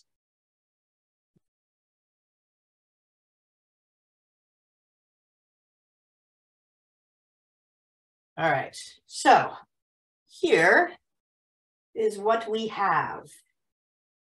The one that I actually did on screen and the one that I did a little bit larger. And I tried to be exacting to John's directions, except I again felt like it was too big, and you guys will see what I mean on this redo that I did. But it's just barely too big. It's like you have to just sort of think smaller than the actual measurement rather than taking it all the way down. It's the right direction. One direction looks better than the other. That way.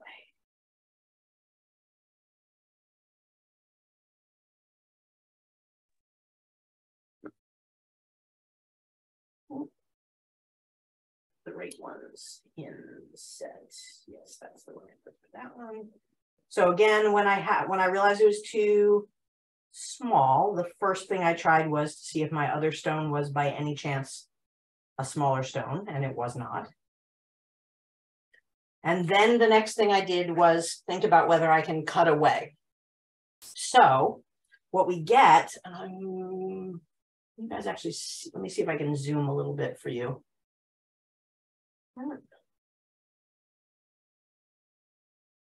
Sorry, gang, I'm going to have fingers in my screen for a minute. I'm going to actually switch over to the other camera so that I don't make you guys dizzy while I try to zoom with this camera. It's too zoomed.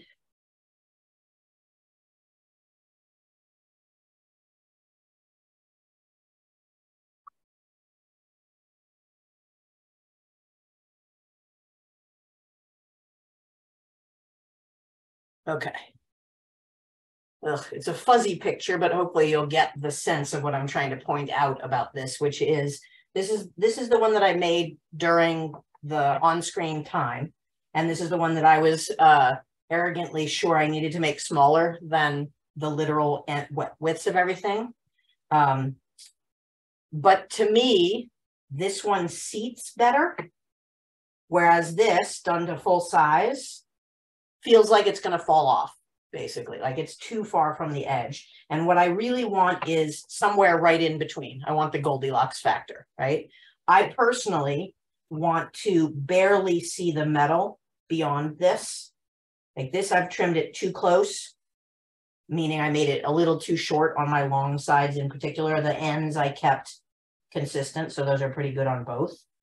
But I feel like this is like it's too far away from the prongs for me to be comfortable that it's going to stay well held.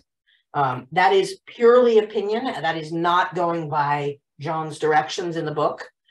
Just that's my difference. You know, this one is going to, you can even see it as I try to hold it in place. It wants to sort of shift off its setting. I'm not in screen. There we go. It doesn't, it's really barely hanging on in the corners. And this one goes the opposite direction, which is it overhangs too much. So what I had to do to make this even come close to fitting is I filed away just like we did when we did some of our earliest prong settings. Now I have not finished the filing because that's what we're going to do on today's setting, but I basically turned my round wire into half round wire for each of the corners. And then I did a little bit of inset the way that we would for, I'm out of screen, the way that we would do for any traditional prong with a faceted stone, is we've got a little cutaway, and we're going to do it. We're going to finish that up. But we're going to try and set the right one first. So that's been my adventures. I've been making freaking octagonal shaped frames like nobody's business for the last couple of weeks, trying to get my game on this. I'm going to switch back for just a minute so I can zoom back out without killing you guys.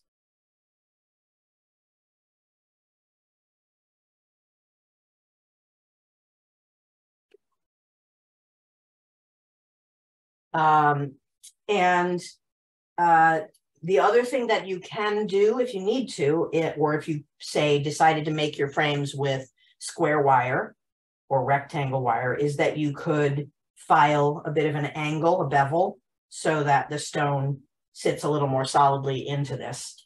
I'm going to do this one first because it's the cleaner one.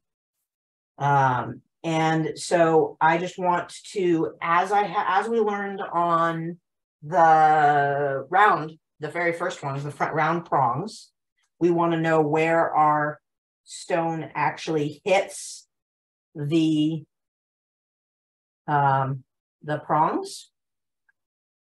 So I'm just marking my spots, trying to keep it in a stable position while I do. Except my pen is dying, so that's not doing me much good. Bear with me.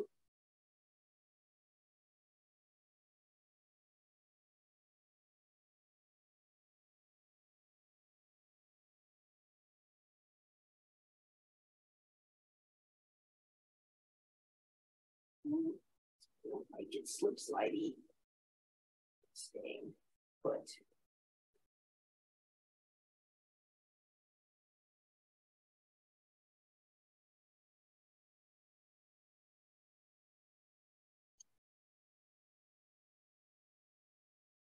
And in this style, remember that each of our 8 points is at risk if we put too much pressure down on it.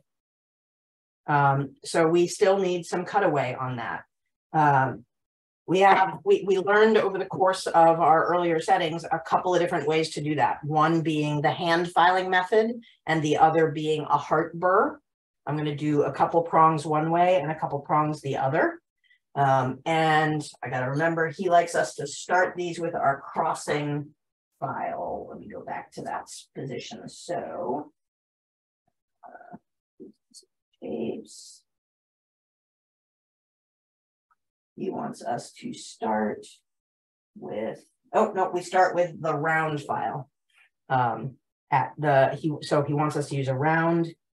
So the round, what's my round? A round to put in the initial cut, and then we move to the crossing file. Little tiny rounds, there we go. The nice thing about the emerald setting is that you're sort of hitting 2 prongs at a time. So I'm following my marks across both of them to start. And I'm going just at the bottom of the marks that I made.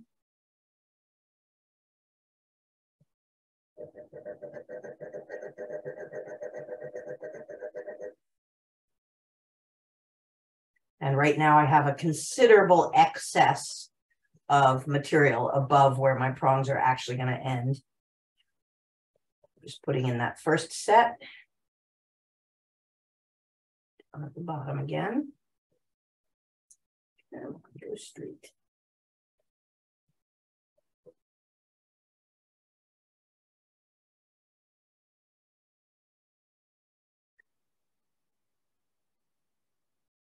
Again, we would do all our finishing, all our polishing, everything cleaning up before we'd even do the setting. And obviously any soldering down that you need to do would happen before that as well. but clean up before you get into your final set. And all I did in this case was a tiny bit of filing and tumble. I would do a lot more cleanup for a finished product. All right, so there's 2 started with the hand file. Let's see if I've got the touch today to go to using my my heart burr. You recommend a 70 or 90? You recommend a 90, I think.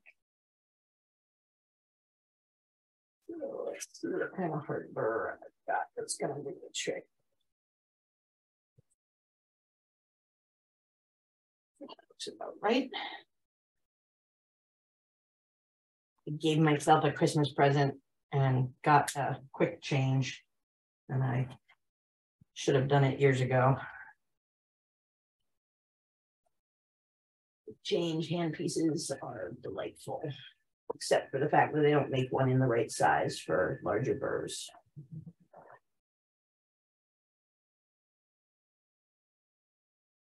Ooh, this is why I don't like the burrs as much. I jumped them.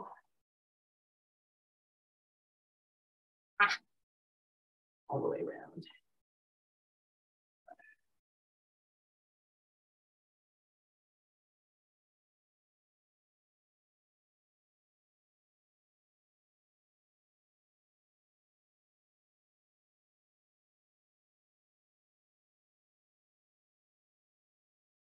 We just need to practice with my heart burrs so I get more control. All right, so let me see if I can do anything that will make these show up for you on the camera so you guys can see the difference.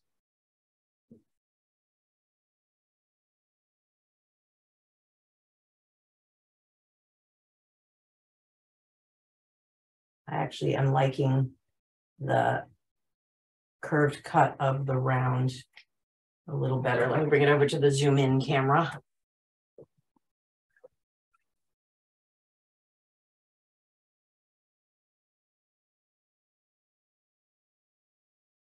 Too close.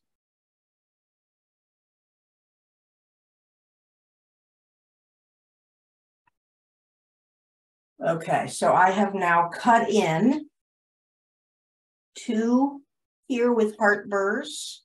Right in the screen. No, wrong direction. There we go. These 2 have been done with heart burrs for their first pass, and these have been done with just a round file, a narrow round file. I'm using my favorite watchmaker's round file. And so this has so far just a circular profile, whereas the heart burr ones have an already cut in profile at an angle. Lower your hand, lower your hand. Thank you. There. There we go. So the heart burrs have a sort of angular cut in here, whereas the ones I did by hand have that gentle circle, half circle cut. There we go, half circle. So now I'm going to go back and do phase 2, which is using the barrette file, the one that, remember, we polished the edge off of when we got to this kind of setting. We polished, even though it comes smooth, you still want to take any roughness off of it. And we're going to, oops, no, sorry, I'm using that too soon. I need to be using the crossing file next, because what we are doing is changing our shape.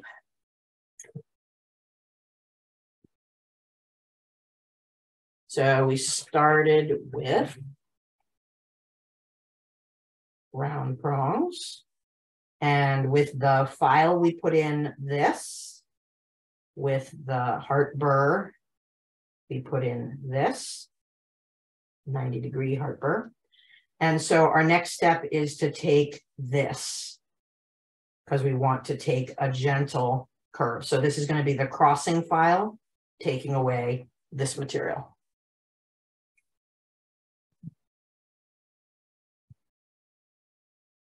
There's my beloved crossing file. Buried it. Okay, here we go.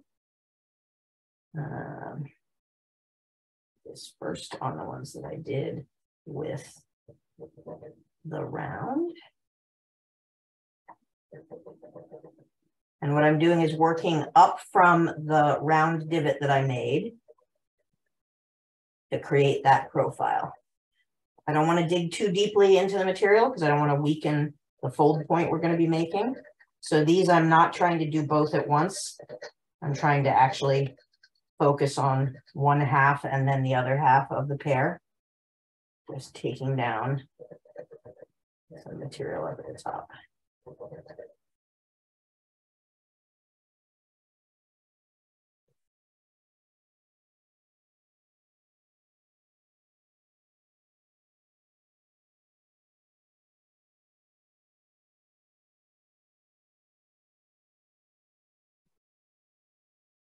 I know every time I rotate it, it blocks the view for you guys. I have to get the angle.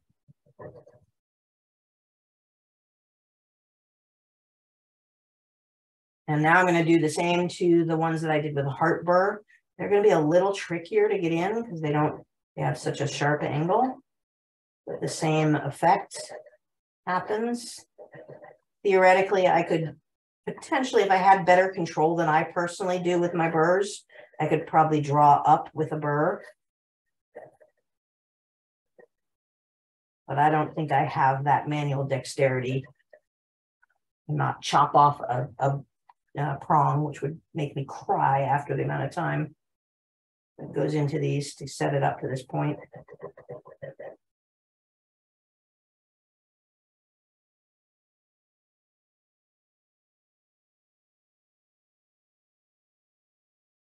Yeah, so far I think my preference for these would be to do the hand filing rather than starting it even with the 90-degree heart. I'm finding it's a little easier to clean up on the round ones than the round file ones. All right, so next I've now created, zoom again for you. I've now carved in. Oh, this is not going to get close enough for you guys to really see any angle that's going to get a visual.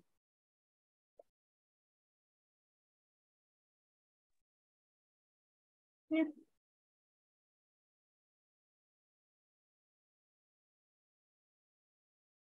Sorry, I'm trying to find the spot I need to be in that's just the right balance.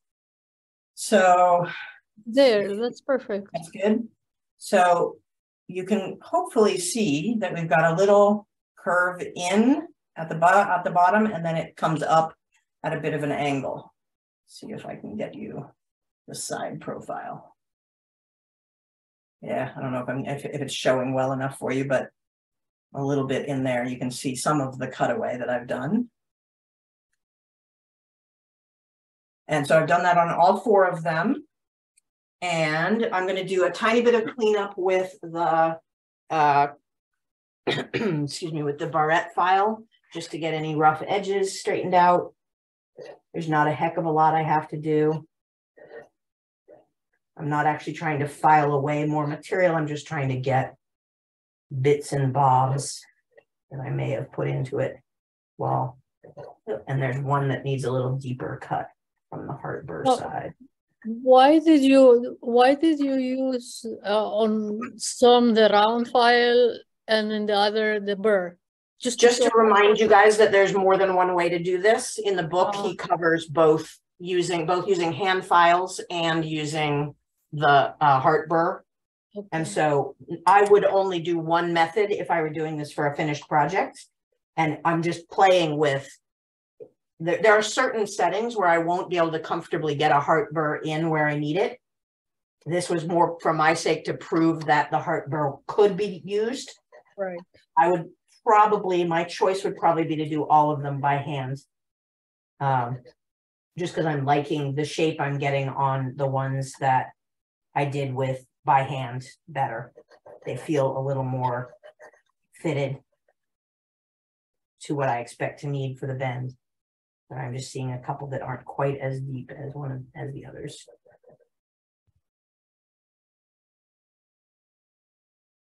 Yeah, purely as a teaching technique.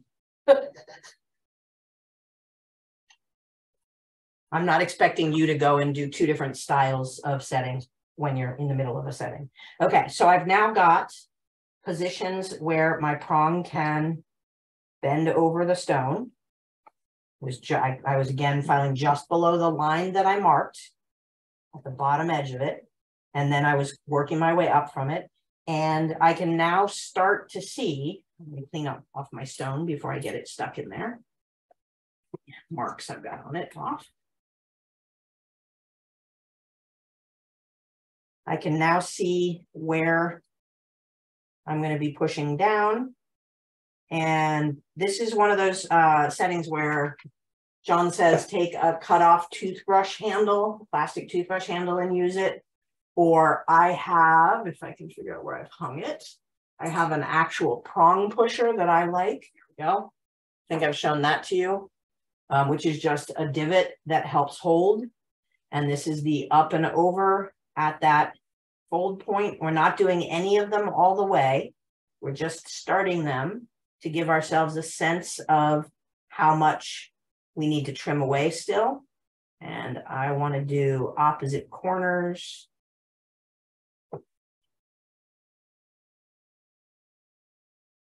So I'm pushing a little in and a little up over, but not locking them in yet.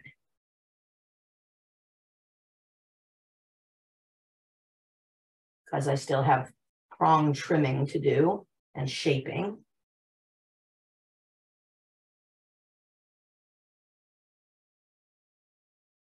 Right, so we can see that there's a whole lot of excess material up top. And I'm finding that these are definitely, this is feeling still big to me for this setting, because I've got some of the prongs are getting in close enough, but others feel distant from the setting. And I feel like I'm going to have to sort of force them a little further down than I want to. So I'm still going to be playing with the correct measurement. And I think it's going to come down to a gut feeling of, you know, fingernails width less than the width of the stone, the diameters around the stone, except for the corners. I think the corners need to remain consistent. But again, I haven't played with them enough to have confidence. I just know that I'm not thrilled with how loose this is. All right, so now that I've got it at least partially down, so that side needs to be a little further down before I can do things. I just don't want the stone slipping out during this next phase. And I may need to do a little straightening. I can see that some of the prongs are leaning inward. So I'm going to take a pair of pliers and gently encourage them in the directions I want them to go, whether that's both pointing in or both parallel a little bit like this. I'm going to go with that because I like the double effect. Just twisting a little.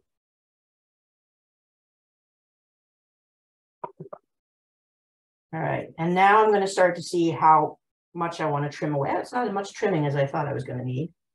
And we come back to my bête noire, which is to figure out measurements. And I'm going to grab my calipers and try to figure out a point I can use to determine how high up the stone I want these. I'm not quite sure. What I care about is that they've come up far enough to hold. But whether I'm measuring off of my bend point, I don't know. Let me see what I can come up with. I may have to just eyeball this or rough it in with the measuring device and then eyeball the final trim.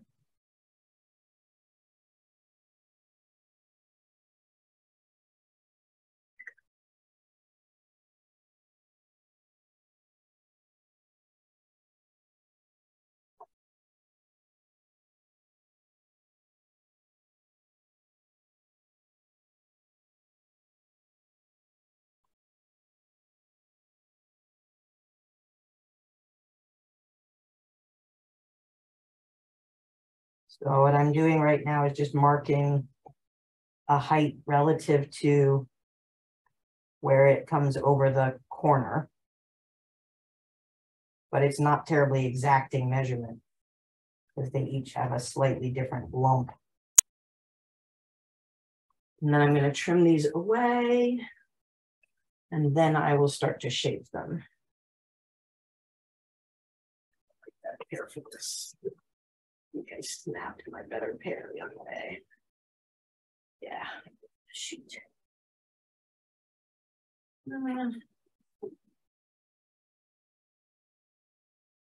See if I find any snips that I like better.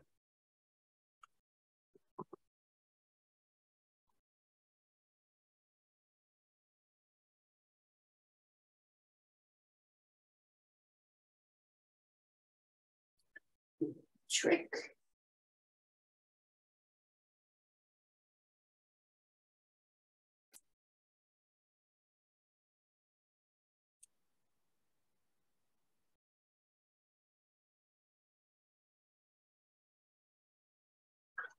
This pair is over there. They're not well aligned. Ugh, these are not doing the trick. Guess I have to tuck it up and use my too big pair.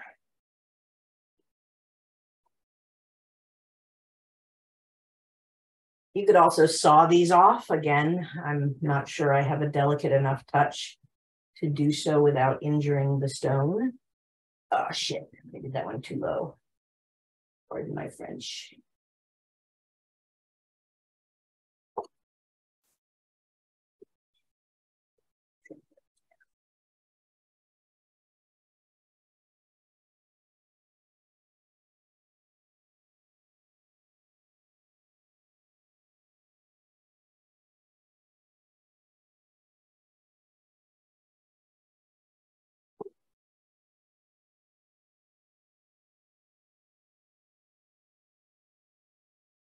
It's definitely time to replace my broken pair of delicate snips.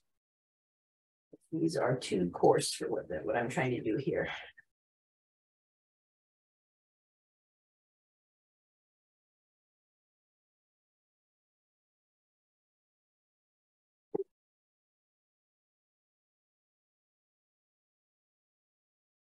All right, now I've got some cleanup and shaping to do. Again, using that isn't going to hurt the stone if it runs against it, ideally.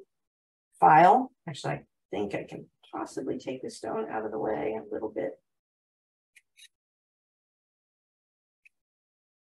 So I'm just going to put a more traditional sort of point on these.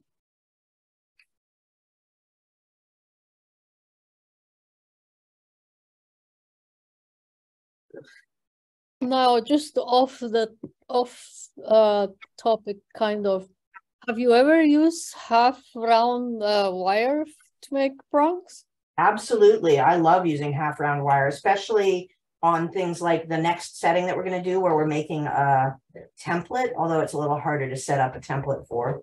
But a tube setting with half round prongs added is really wonderful. Or a step bezel with half round prongs added. Yeah, I love it. I also like using square or rectangular wire. I'm going to open these up again a little bit and just pull the stone out because I'm nervous about getting this stone. It's pretty fragile. Thank you. Yeah, even heavy gauge pattern wire can make for interesting prongs. Don't limit yourself.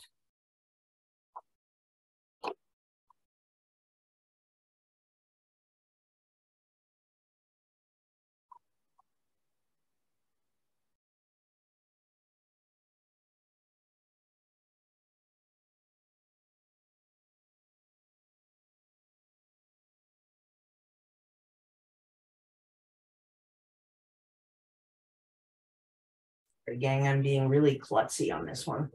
Just trying to give myself a little more leeway to not injure the stone. Should have done a little shaping earlier. Yeah, Rachel, that's what I was wondering. Because, you know, you have those cuppers. So I was wondering, at what point do you use them? I would use the cup burrs after I've done my base filing, if I wanted a perfectly round top. I'm trying to do a hand filed one of the, I really like the, they call it tiger claw or something like that, the sort of point. But you could absolutely just come in here with a cup burr and do that. If you want just a simple round edge. Oh my goodness, what am I doing today here? Let me peel this up a little bit more. Small one.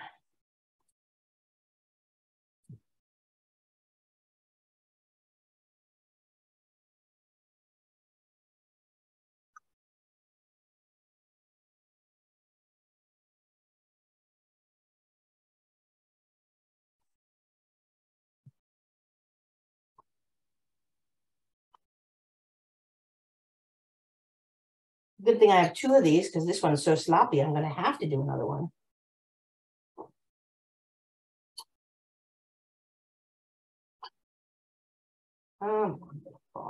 There we go. That's what I needed. Okay, so I'm going to try and shape these without the stone in place now that I have a better sense of height. And where's my big file?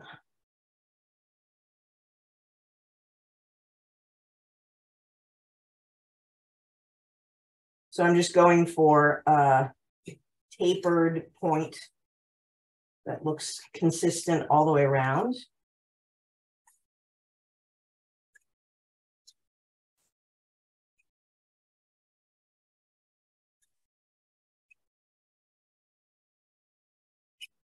But yes, absolutely, Carmen, you can finish all of them with cup burrs.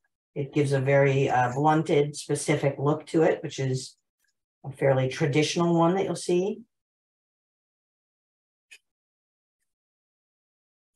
I'm going for, I hope that's starting to show, more of a claw tip.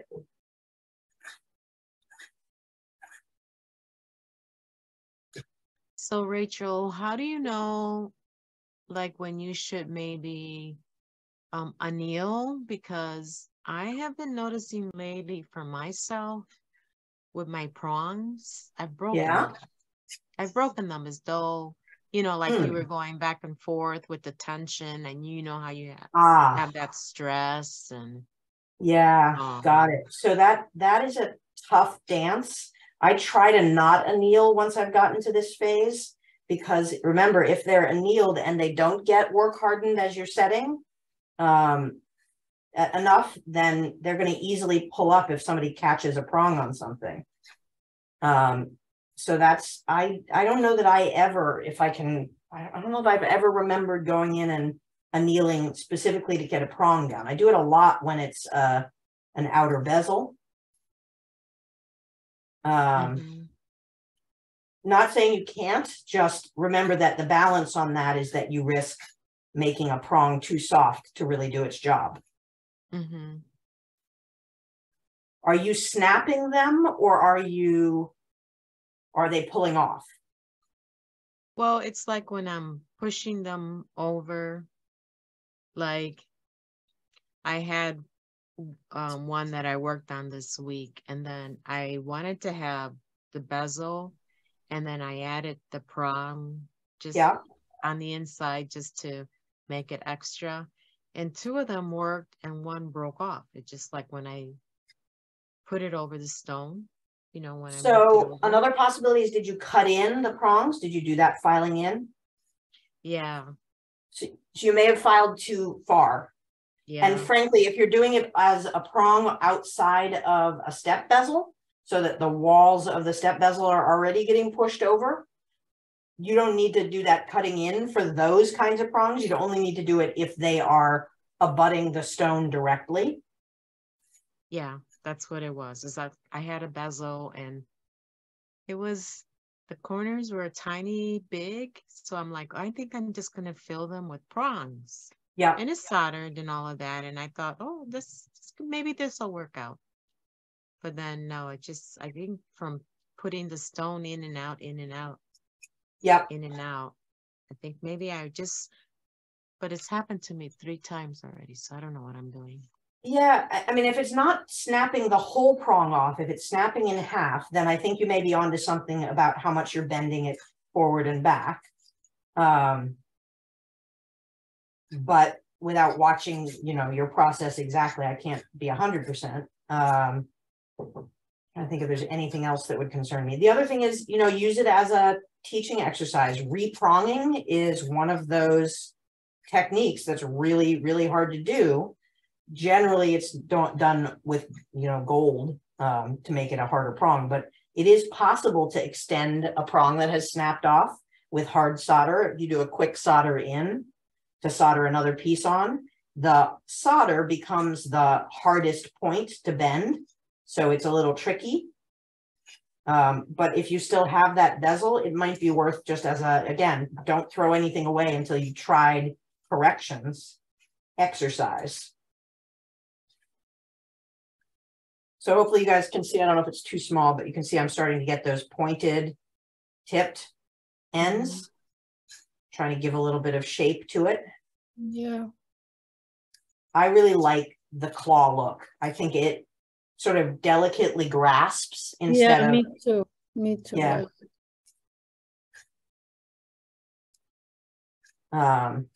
Much easier to do without the stone sitting there in the way. And I'm worried that I've actually trimmed this piece a little too small. Or is it just bent over? Let's see. I think this one may be the short one that's going to drive. Rachel, I was reading something the big shots from jewelry have said about the 2023 look of jewelry. What's the look? And they seem to say that they want things to be a little more like what you just said, like the claw look, a little more, I can't find the word to say, but more not out there, not gothic, but in between, like I am, you know what I mean? Okay. Yeah, I don't know. So maybe it's edgy. Edgy, yeah. There she is. Nice. Yeah. All right. I've never particularly been known as edgy, but I'll see what I can do for this season. Yes, that's a good idea. It's a new look for you. It's a totally new look. I may have to get my nose pierced. Uh-oh. That's up to whole new range of jewelry for you. Yep.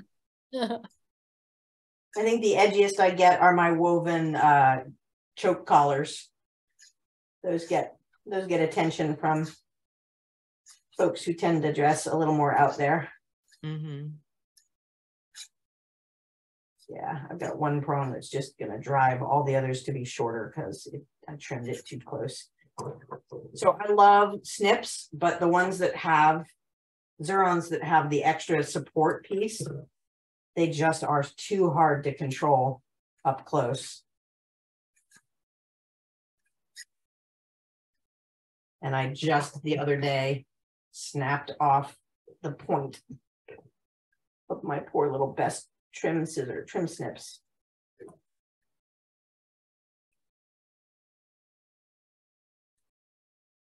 So again, we're watching the exciting adventures of Rachel filing. Any other questions out there about any of our process today? Or any of our past settings? Hold on, there we go. I'm just finding that the more delicate it is, the harder it becomes. Yep. And that does not ease as you age. It gets worse. That's what I'm finding is I'm having a lot of fumble fingered stuff on the stuff that used to be manageable for me, small. I need to work bigger. All right, so I've got these roughed in. If I hadn't trimmed one side too short, I'd be happier with it, but we'll see how it looks with these. Now they're not well trimmed on one corner. Get that a little pointier.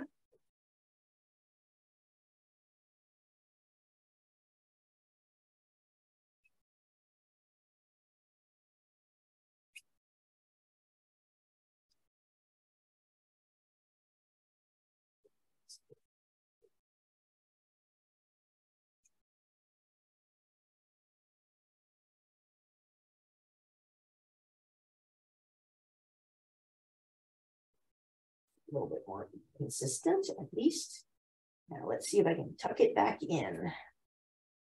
There we go. All right, so now that I've got my shaping done, I'm going to go into a more complete push over, in and over.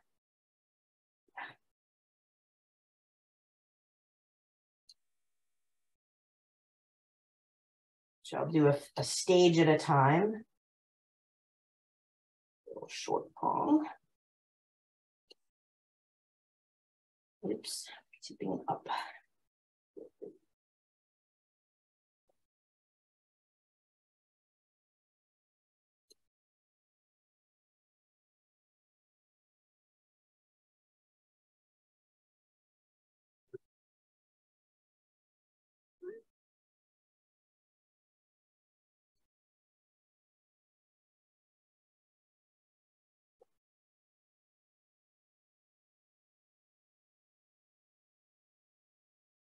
Yeah, this is too big a setting for this stone, but not by much, just enough to make it irritating. Now, in a case like that, couldn't you just like solder a back plate to it and that just solve it? No, it's not that kind of too big. It's this frame is ever so slightly too wide, which means that my prongs sit out further than I want them sitting to properly hold this. So there's a space that's created by the half of the wire that the prong is pushed into. I need to do a little hammer set with this. So I'm just not pleased with where the prongs are actually landing relative to the edge of the stone. It's going to be a little tricky for you guys to see. I'm just encouraging the movement using a hammer gently, but still with the prong setting tool, because I don't have the hand strength to get the angle I need. When you're hammer setting, you got to watch out that you're not hitting so far that it gets into the stone. So I'm being very judicious with how far I push this.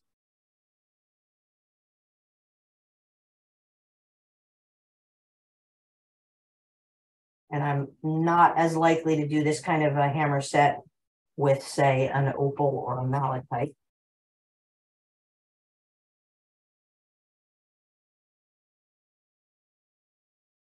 Well, it's holding. I mean, it's very firmly set at this point, but I'm not terribly pleased with the positioning of a couple of the prongs. Let me bring it over to the close-up cam. Oops, my close-up cam. No video available. Oh, I must have knocked the plug out. Hang on a sec.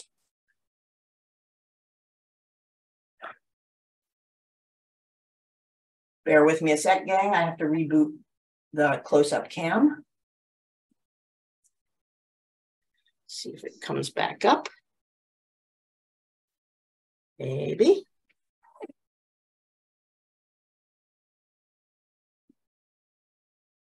Maybe I unplugged it and it ran out of battery. Oh, hey, I unplugged it.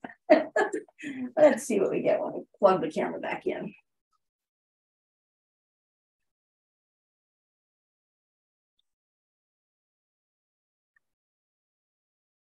Yeah, it's thinking about it, whether it wants to come up or not. So meanwhile, maybe I have to show you on this one.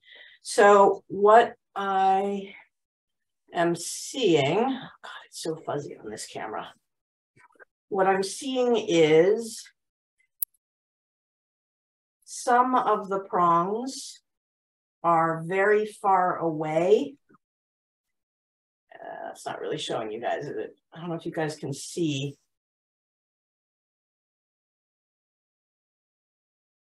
Some of the prongs are very far away from the stone at the point where we filed. I would want them not fully abutting, but a little closer than they are.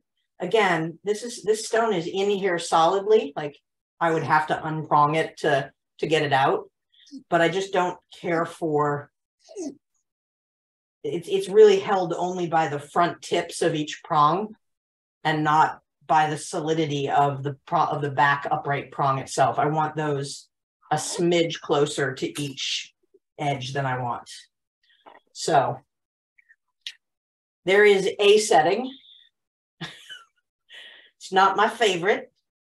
I'm gonna do the Goldilocks thing and try to find a happy medium for myself between the fully measured version and the fully undercut version, because that's where I want it.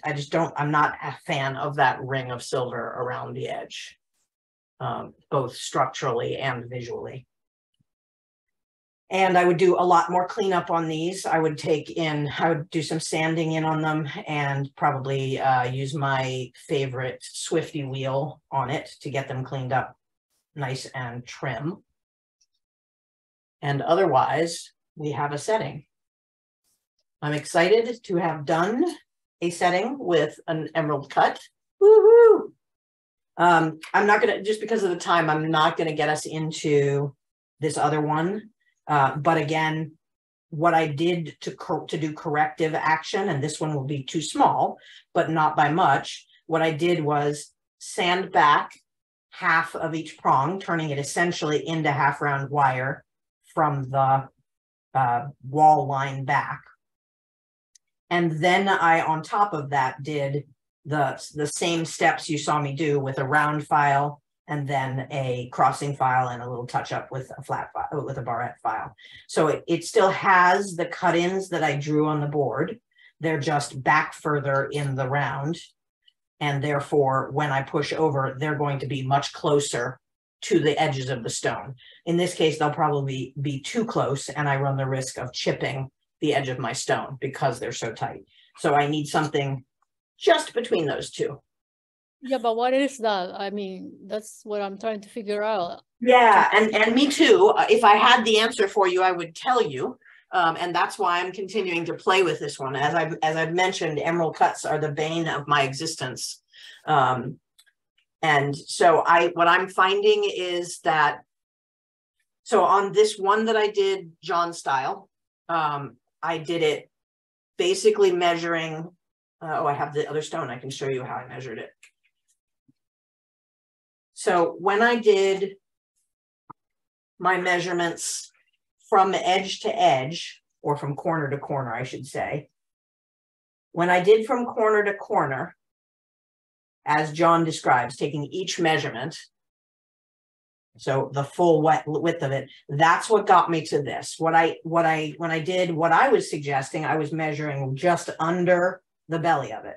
So what I think I need to do is measure corner to corner per John's, and then come in half a millimeter, quarter of a millimeter, and make something that isn't going to be tucked all the way under. I'm sure there is a mathematical way to determine it, because what's really the issue is we are putting our prongs halfway in to our 16 gauge wire, right? And what I want is for my stone to rest just in front of those, yeah, rather than all the way up against or hanging off the hanging on the inside.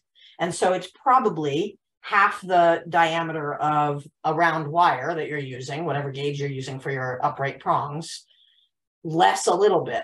But I can't get more precise than that. If there's anybody out there that has better techniques for this particular stone and cut, please share, because it's the only stone I've found this problem on where I really need to do my measurements undercut.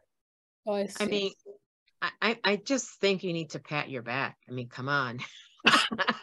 All that soldering. Jeez. And you did too. Whoa, no, I did way more than two, gang. The scrap pile is big on this one. Can I ask? Yeah. What if you put the prongs on at a steeper angle so they were tuck out? Yeah, like so, the bottom, the base of it a little bit smaller so that. Yeah. So what I've found is I may at some point in my practice be good enough to do that. And I can do it on other shapes without having any challenges. The combination of getting my corners to line up and my angle is doing me in. I've tried it. And again, I wouldn't do more than literally the interior, like the size of whatever your top frame is, your next one down would fit just inside of it, not like extra small. But even that amount, believe me, I've tried variations for the past 2 weeks to see if I could come up with anything. And it's one extra factor that you have to bring in that's too many for me until I've gotten my practice better with the straight uprights. Easier said than done. Yeah, seriously. This one is rough. This one's rough. I've been playing with, I don't have the same trouble when I'm doing trillions. I don't have the same trouble when I'm doing cushion cuts. This is the rough one. And it's a part of it is that the stones that I've chosen all happen to have really teeny tiny corners. So I dug out one of the things that I have partway finished on my bench is a larger smoky quartz with slightly bigger corners. Yeah, I'm going to be playing with this one for a while. You'll still see me working on these. But I have other things I need to get done as well. So there's only so many days I can spend on it. Let me get the other one out of the pickle so we can see what it looks like cleaned up. And then we'll do a little show and tell and talk about our next steps. Oh, I'm maybe going to have.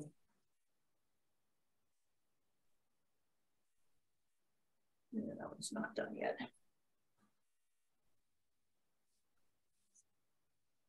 Are you using your pickle hut? Yes. Yeah, I tend to use sodium bisulfate hot. So, oops, I've got to be on camera for you guys though. So there's a little bit of torque from the heat. Oops, I'm still not on the right camera. There we go. I got a little bit of a warp on one of my sides. So I'm just going to use my pliers and sort of straighten stuff out. Oops, now I'm making it worse, not better.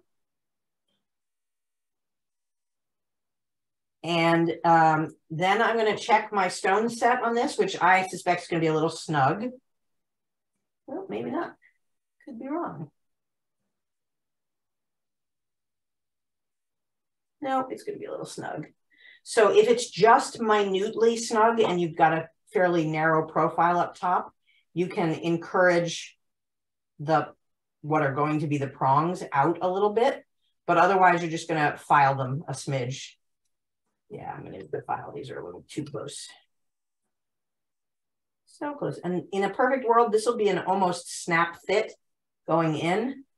You can see that it partially fits, but I've got the angle. So I got to take the tiniest little bit off of this. And I'm going to try and work consistently around, since I did such a nice job of making it equal as I was building it. I want to keep that equality of all the shapes so it looks the same from each side. Now I say that it should look the same from each side, but in truth, if, for example, we wanted to put extra decorative elements on a couple of the prongs, we could come in afterwards. Once we've made our perfectly matched framework, we could come in and do some additional detailing to sides. But when you're building the base frame, you want to keep working all equal to everything else.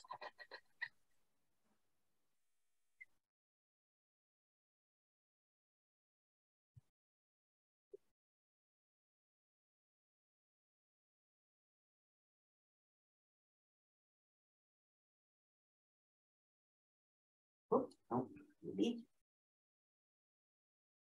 on. Oh my goodness, it's so close. I just don't want to risk snapping. Yeah, I need a little bit more angle.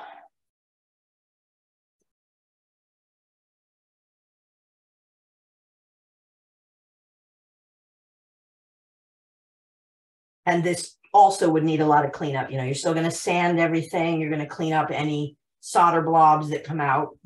You might want to take down, like I've got a little tiny bit of lip between them in the center that I should probably try and clean out with a file or with a burr or something. And we're going to we'll set this next session. I just want to show you where we are before we get to the setting phase, because I need to clean it up before we do that. That looks cute without the stone. I will hang I know. It's a neat concept. And there's got to be some great clasps and things like that that have some kind of cross piece setting like this. So this technique is not exclusive to stone setting. Come on, baby, fit. No, it's almost there. Oh, I've got one side that's not a straight up cut. Don't get stuck though. Here we go.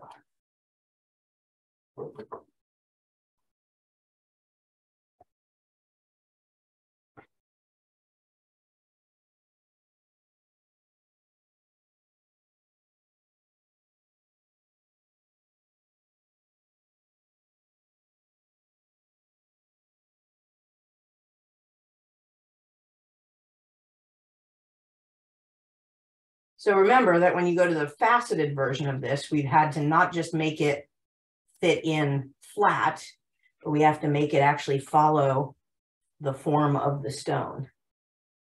Where are you getting stuck?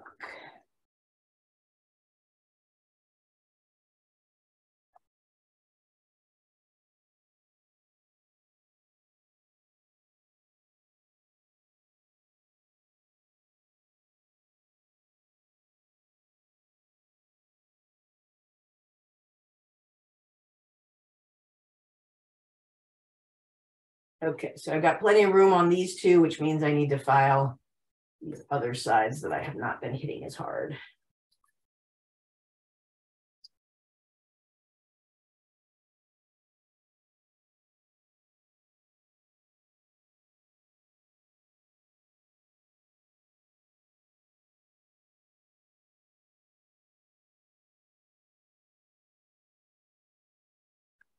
Oh my goodness, guys. The devil is in the details.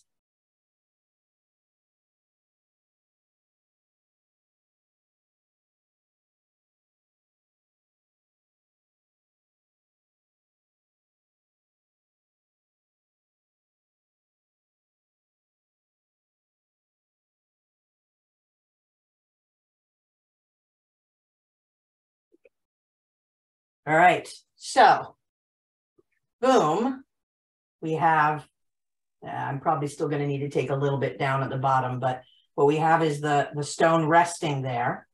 And we're going to, if it's narrow enough, we can just push these prongs in a little bit to hold it in place when we go to set. If not, we're going to slice carefully a segment that is narrow enough on each of the prongs. So what we would do is slice here all the way around and make a little mini prong on each. And then what we're pushing forward is this material here on the inside, pushing it over, okay? So fun card cut settings. Next time when we meet, we will be making one of these weird little frames that we can do multiple prong / tube combo settings in. This is a little distorted right now because I've been flinging it around, but basically it's going to create a series of slots for the prongs to go into.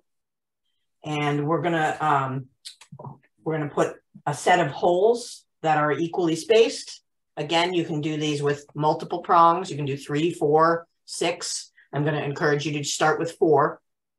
And we're going to make a template for each given tube size. Now, John does these as straight up plates. My dexterity, once again, made me fling it across the room with the number of times I had to do it to get a good positioning on all of these. So I actually ended up going, well, why can't I solder down the exact shape size tubing I want into the center of it as a template, and then my wires will brush against that to help support it. So I'm going to show you that variation as opposed to the plain, just the template version of it. This is another one that requires precision. We need our 2 squares to be perfectly square and to match. So if you want to play along at home, you may want to cut a couple of squares out of some heavy brass for next time and get them all nicely filed, because we're going to make a little X crosshatch on them and lay out our template and drill it and prep them. And then we will make batches at a time of the tube wire combos. That's the theory anyway. I've made a template. I've never actually bothered to get it to the step where I'm soldering all those practice pieces together. So, anyone So I have any questions about the Yep. tube? Should I get a tube cutting jig or something? If you do not own a tube cutting jig, you may want one. If you are willing to spend some money, I would suggest, this is one I haven't even spent the money on yet because I can't bring myself to say I can give up my other one. Jane Redman has a new model of tube cutting jig that, especially if you're a lefty gang, hers is multi-directional usage, and it is it's different. So there's the traditional tube cutters, which have a whole lot of frustrating limitations about how hard you can hold tube material together. I don't like that one. Yeah, I'm not a huge fan, but it's the one that I've grown to know. Jane's has like already built in 45 degrees and things like that. And it's pricey, but man, it's beautiful. And it's one of those tools that I covet when I next have a budget to just give myself something. I usually wait till I can see Jane and buy it from her directly, but so yes, you probably will want that. It's not that you have to have it. It's just that you will get more consistent tubes cut, but you can also cut your tubes on a traditional angle bracket jig, you know, one of these, or you can make a little channel in your bench pin. I think you've probably seen that on my bench pin right here. You file a channel and use that to support your tubing. It's not as clean and you got to be more precise. The other thing is, remember, I think I showed you guys, maybe I didn't, I think I showed, maybe I was in my bezels class, how you can cut off tubing. If you use short lengths of it, you can cut it off cleanly using your flex shaft. Yeah. Yeah, did I show that on one of the videos? Yeah, in the class. It was in the bezels class. So I'll maybe show that during the workshop, just because it's not in John's book. He doesn't cut things off that way, but yeah, just using your saw and a Fordham, a flex shaft. It works for obviously not all sizes of tubing, but whatever sizes you can fit in your flex shaft. Other than that, let me check my notes for what else is next time. We're going to do the multi-jig setup, and we may actually get to our square wire prong, or if I have, oh, and we'll do setting of this one that we just did today. So the jig is kind of a pain in the butt to set up, and then it's just boom, boom, boom, you're soldering. Binding wire is a good thing if you have some good binding wire for that one. I like the black iron binding wire, by the way, as opposed to the stainless steel looking one. I find the black binding wire doesn't stick as much. But how do you anneal it? Pardon? It's very hard. It's very hard to maneuver it. Yeah. Can it be annealed? I think it can, but remember that iron and steel anneal by oil quench usually. I think it is. So it's not the same. It's not the same treatment. However, so if you're having a real hard time manipulating it, then you may have binding wire that's too thick. Your binding wire on any project you're using it for should be as thin or thinner than your thinnest gauge material. You don't want heavy binding wire because steel contracts faster than silver does, and it will collapse the work if you've got it heavier gauge. So I have multiple gauges. It's hard to find a lot of gauges, but shop around and look for multiple gauges if you don't already have it. And I'll show you John's technique for making what he calls a twist tie. It may actually be up on my YouTube because it was one of the very first videos I ever posted, was making the twist ties for hollow forms. And it's super cool. Like, I hated binding wire before John showed me the magic that is making a twisty, because I was collapsing things. I wasn't understanding why. And it's the weight of the material and not leaving the zigzag in, that I'll show you, or you can watch it in that video. The zigzag is like, you know how on bridges they make the little extension things so that as it heats and cools, it contracts or expands. That's what we're making in a good zip tie out of binding wire so that it has room to move back and forth so it doesn't collapse on you, right? And it's magical. I don't use it a lot because, again, steel steals the heat, but when you need it, boy, do you need it. Like my box making class, it's all over that. We use it a lot for that. What else for next time? If we, we're not going to get to the prepping the graver. We will want to prep the graver. So how many of you have actually bought gravers and handles and are waiting to size them until we get to it? I got 1, 2, 3. Yeah. Okay. So I may flip flop and we may do our multi-jig thing and then graver handle setup so that we have it ready when we get to the next chapter, which is only a project or 2 away. And then we'll come back and finish the square wire quick prong set, which is really literally sawing down square wire and filing a hell of a lot. It's about as simple as possible, and it's also one of the hardest filing angles of anything I've tried in his book. Like, it's just, I don't know what magical tools he's using to get his prongs as neat as he does. So I've got to play around with things like sanding tools and sanding discs and things like that to see if I can figure out ways to get into the crevices that's in that setting. And then we'll start chapter 5, which is the graver settings after that. So February will be gravers. Any questions, or better still, any show and tell? Pretty please, anyone? Oh my goodness. I don't have a show and tell I can show you, but back to your tube cutting. Yep. I took some classes in making jewelry with bullets and having to cut up bullets. Okay. And my friend Lena said, get a chop saw. There's a miniature chop saw at Harbor Freight. It's about $30. And honey, that cuts bullets and tubes like there's no tomorrow. So I started using it when I was cutting my little tubes. I have one of those and I have not had great success with it. Are there any blades that you've found are better than others? I bought the ones at that's it. I bought the ones at Harbor Freight that go with that. Okay. Then now I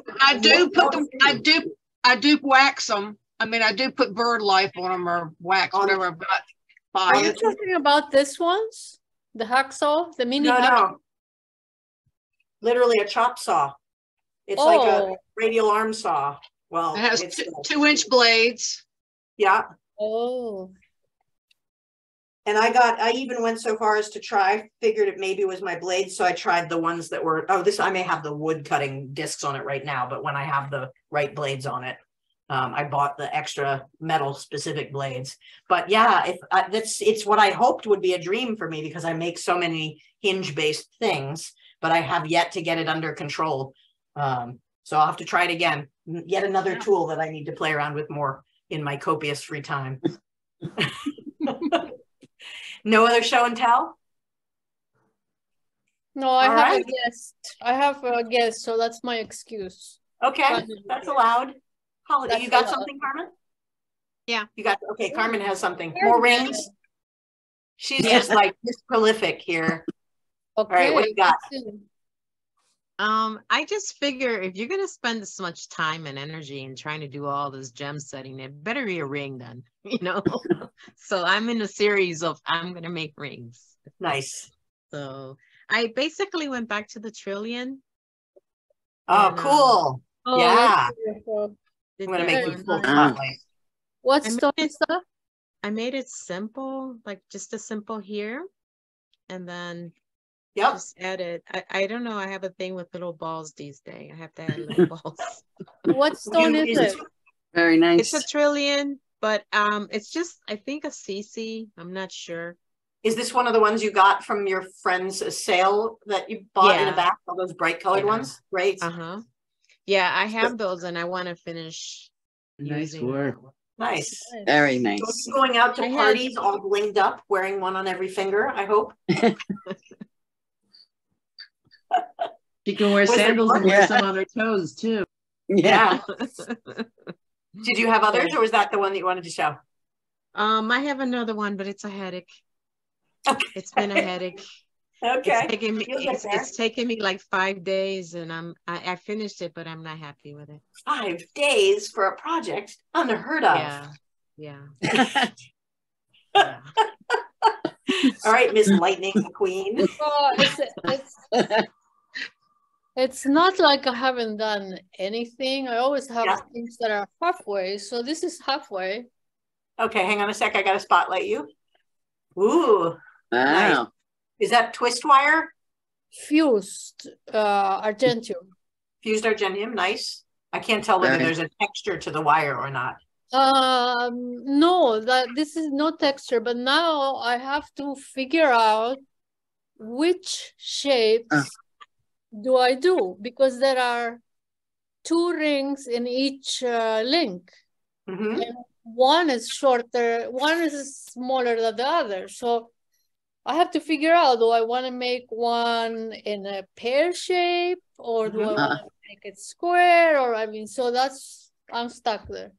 I can tell you my favorite shape on my chains is the triangles, because they go every which way, and I would love to see it in that double hook, double loop chain. It'd be really interesting. Both in triangles. It will be Both a in smaller triangles. and a bigger. Yeah. Oh, cool. I'll try it.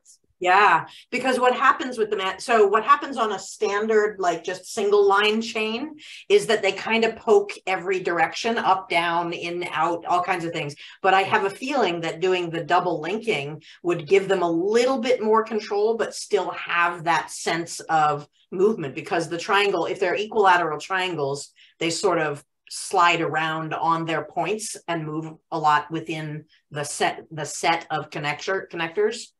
Right. And it's one of my best sellers on my plain chains, because I'm the people gonna who try. want plastic in different, you don't buy a triangle chain at TJ Maxx.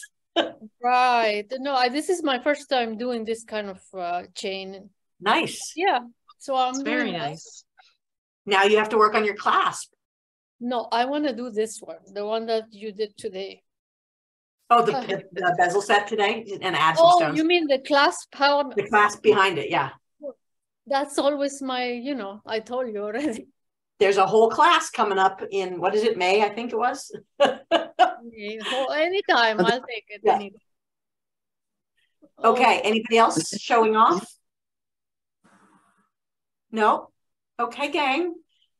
Feel free to use that registration code if you decide you want to sign up for classes. And again, you are permitted to share that code. I'm going to post it up to the Facebook group. And it's just good through the 31st. And it only gets you the 15% off on my classes, not the ones that I'm doing for other schools and stuff. So if your class is in May, you can buy it now, is what you're saying, for 15%. Any of the, yeah, if you want to plan that far ahead, I'm giving you guys the bonus. I don't do a lot of sales because my margins are pretty tight on the amount of time I spend on a class. So this is my once a year, I give a special discount code out. And I figured the folks that have stuck with me on this certainly deserve some bonus points for taking actual workshops. Okay, I thought it was only like for a January class. Okay. No, not for the January class. The code is only good if you buy your class now. And you'll want to read my refund policy and so on, because there's some time limits about if you decide to cancel too close to the workshop and I'm counting on you for my minimum numbers, I don't give you your money back. But yeah, but if you're a planner and you like to plan ahead, go for it. I think that is it for today. Welcome to the new year, and thank you for sticking with me for a whole year so far. I think we'll probably be done sometime this summer at the rate we're going, towards late summer maybe. It has been a year. This is the first of the second year. We met the very first Saturday of 2022. Wow. Yeah.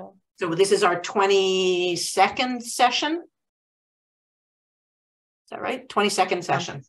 Yeah. Yeah, because I took a couple of weeks off for vacation and shows that I had. So, all right, gang. Video will go up as soon as I have it processed in a few days. And see you next time? 2 weeks? 19th, I think it is, or 18th. The 18th. 18th. All right. All right. Bye, guys. Bye. Bye-bye.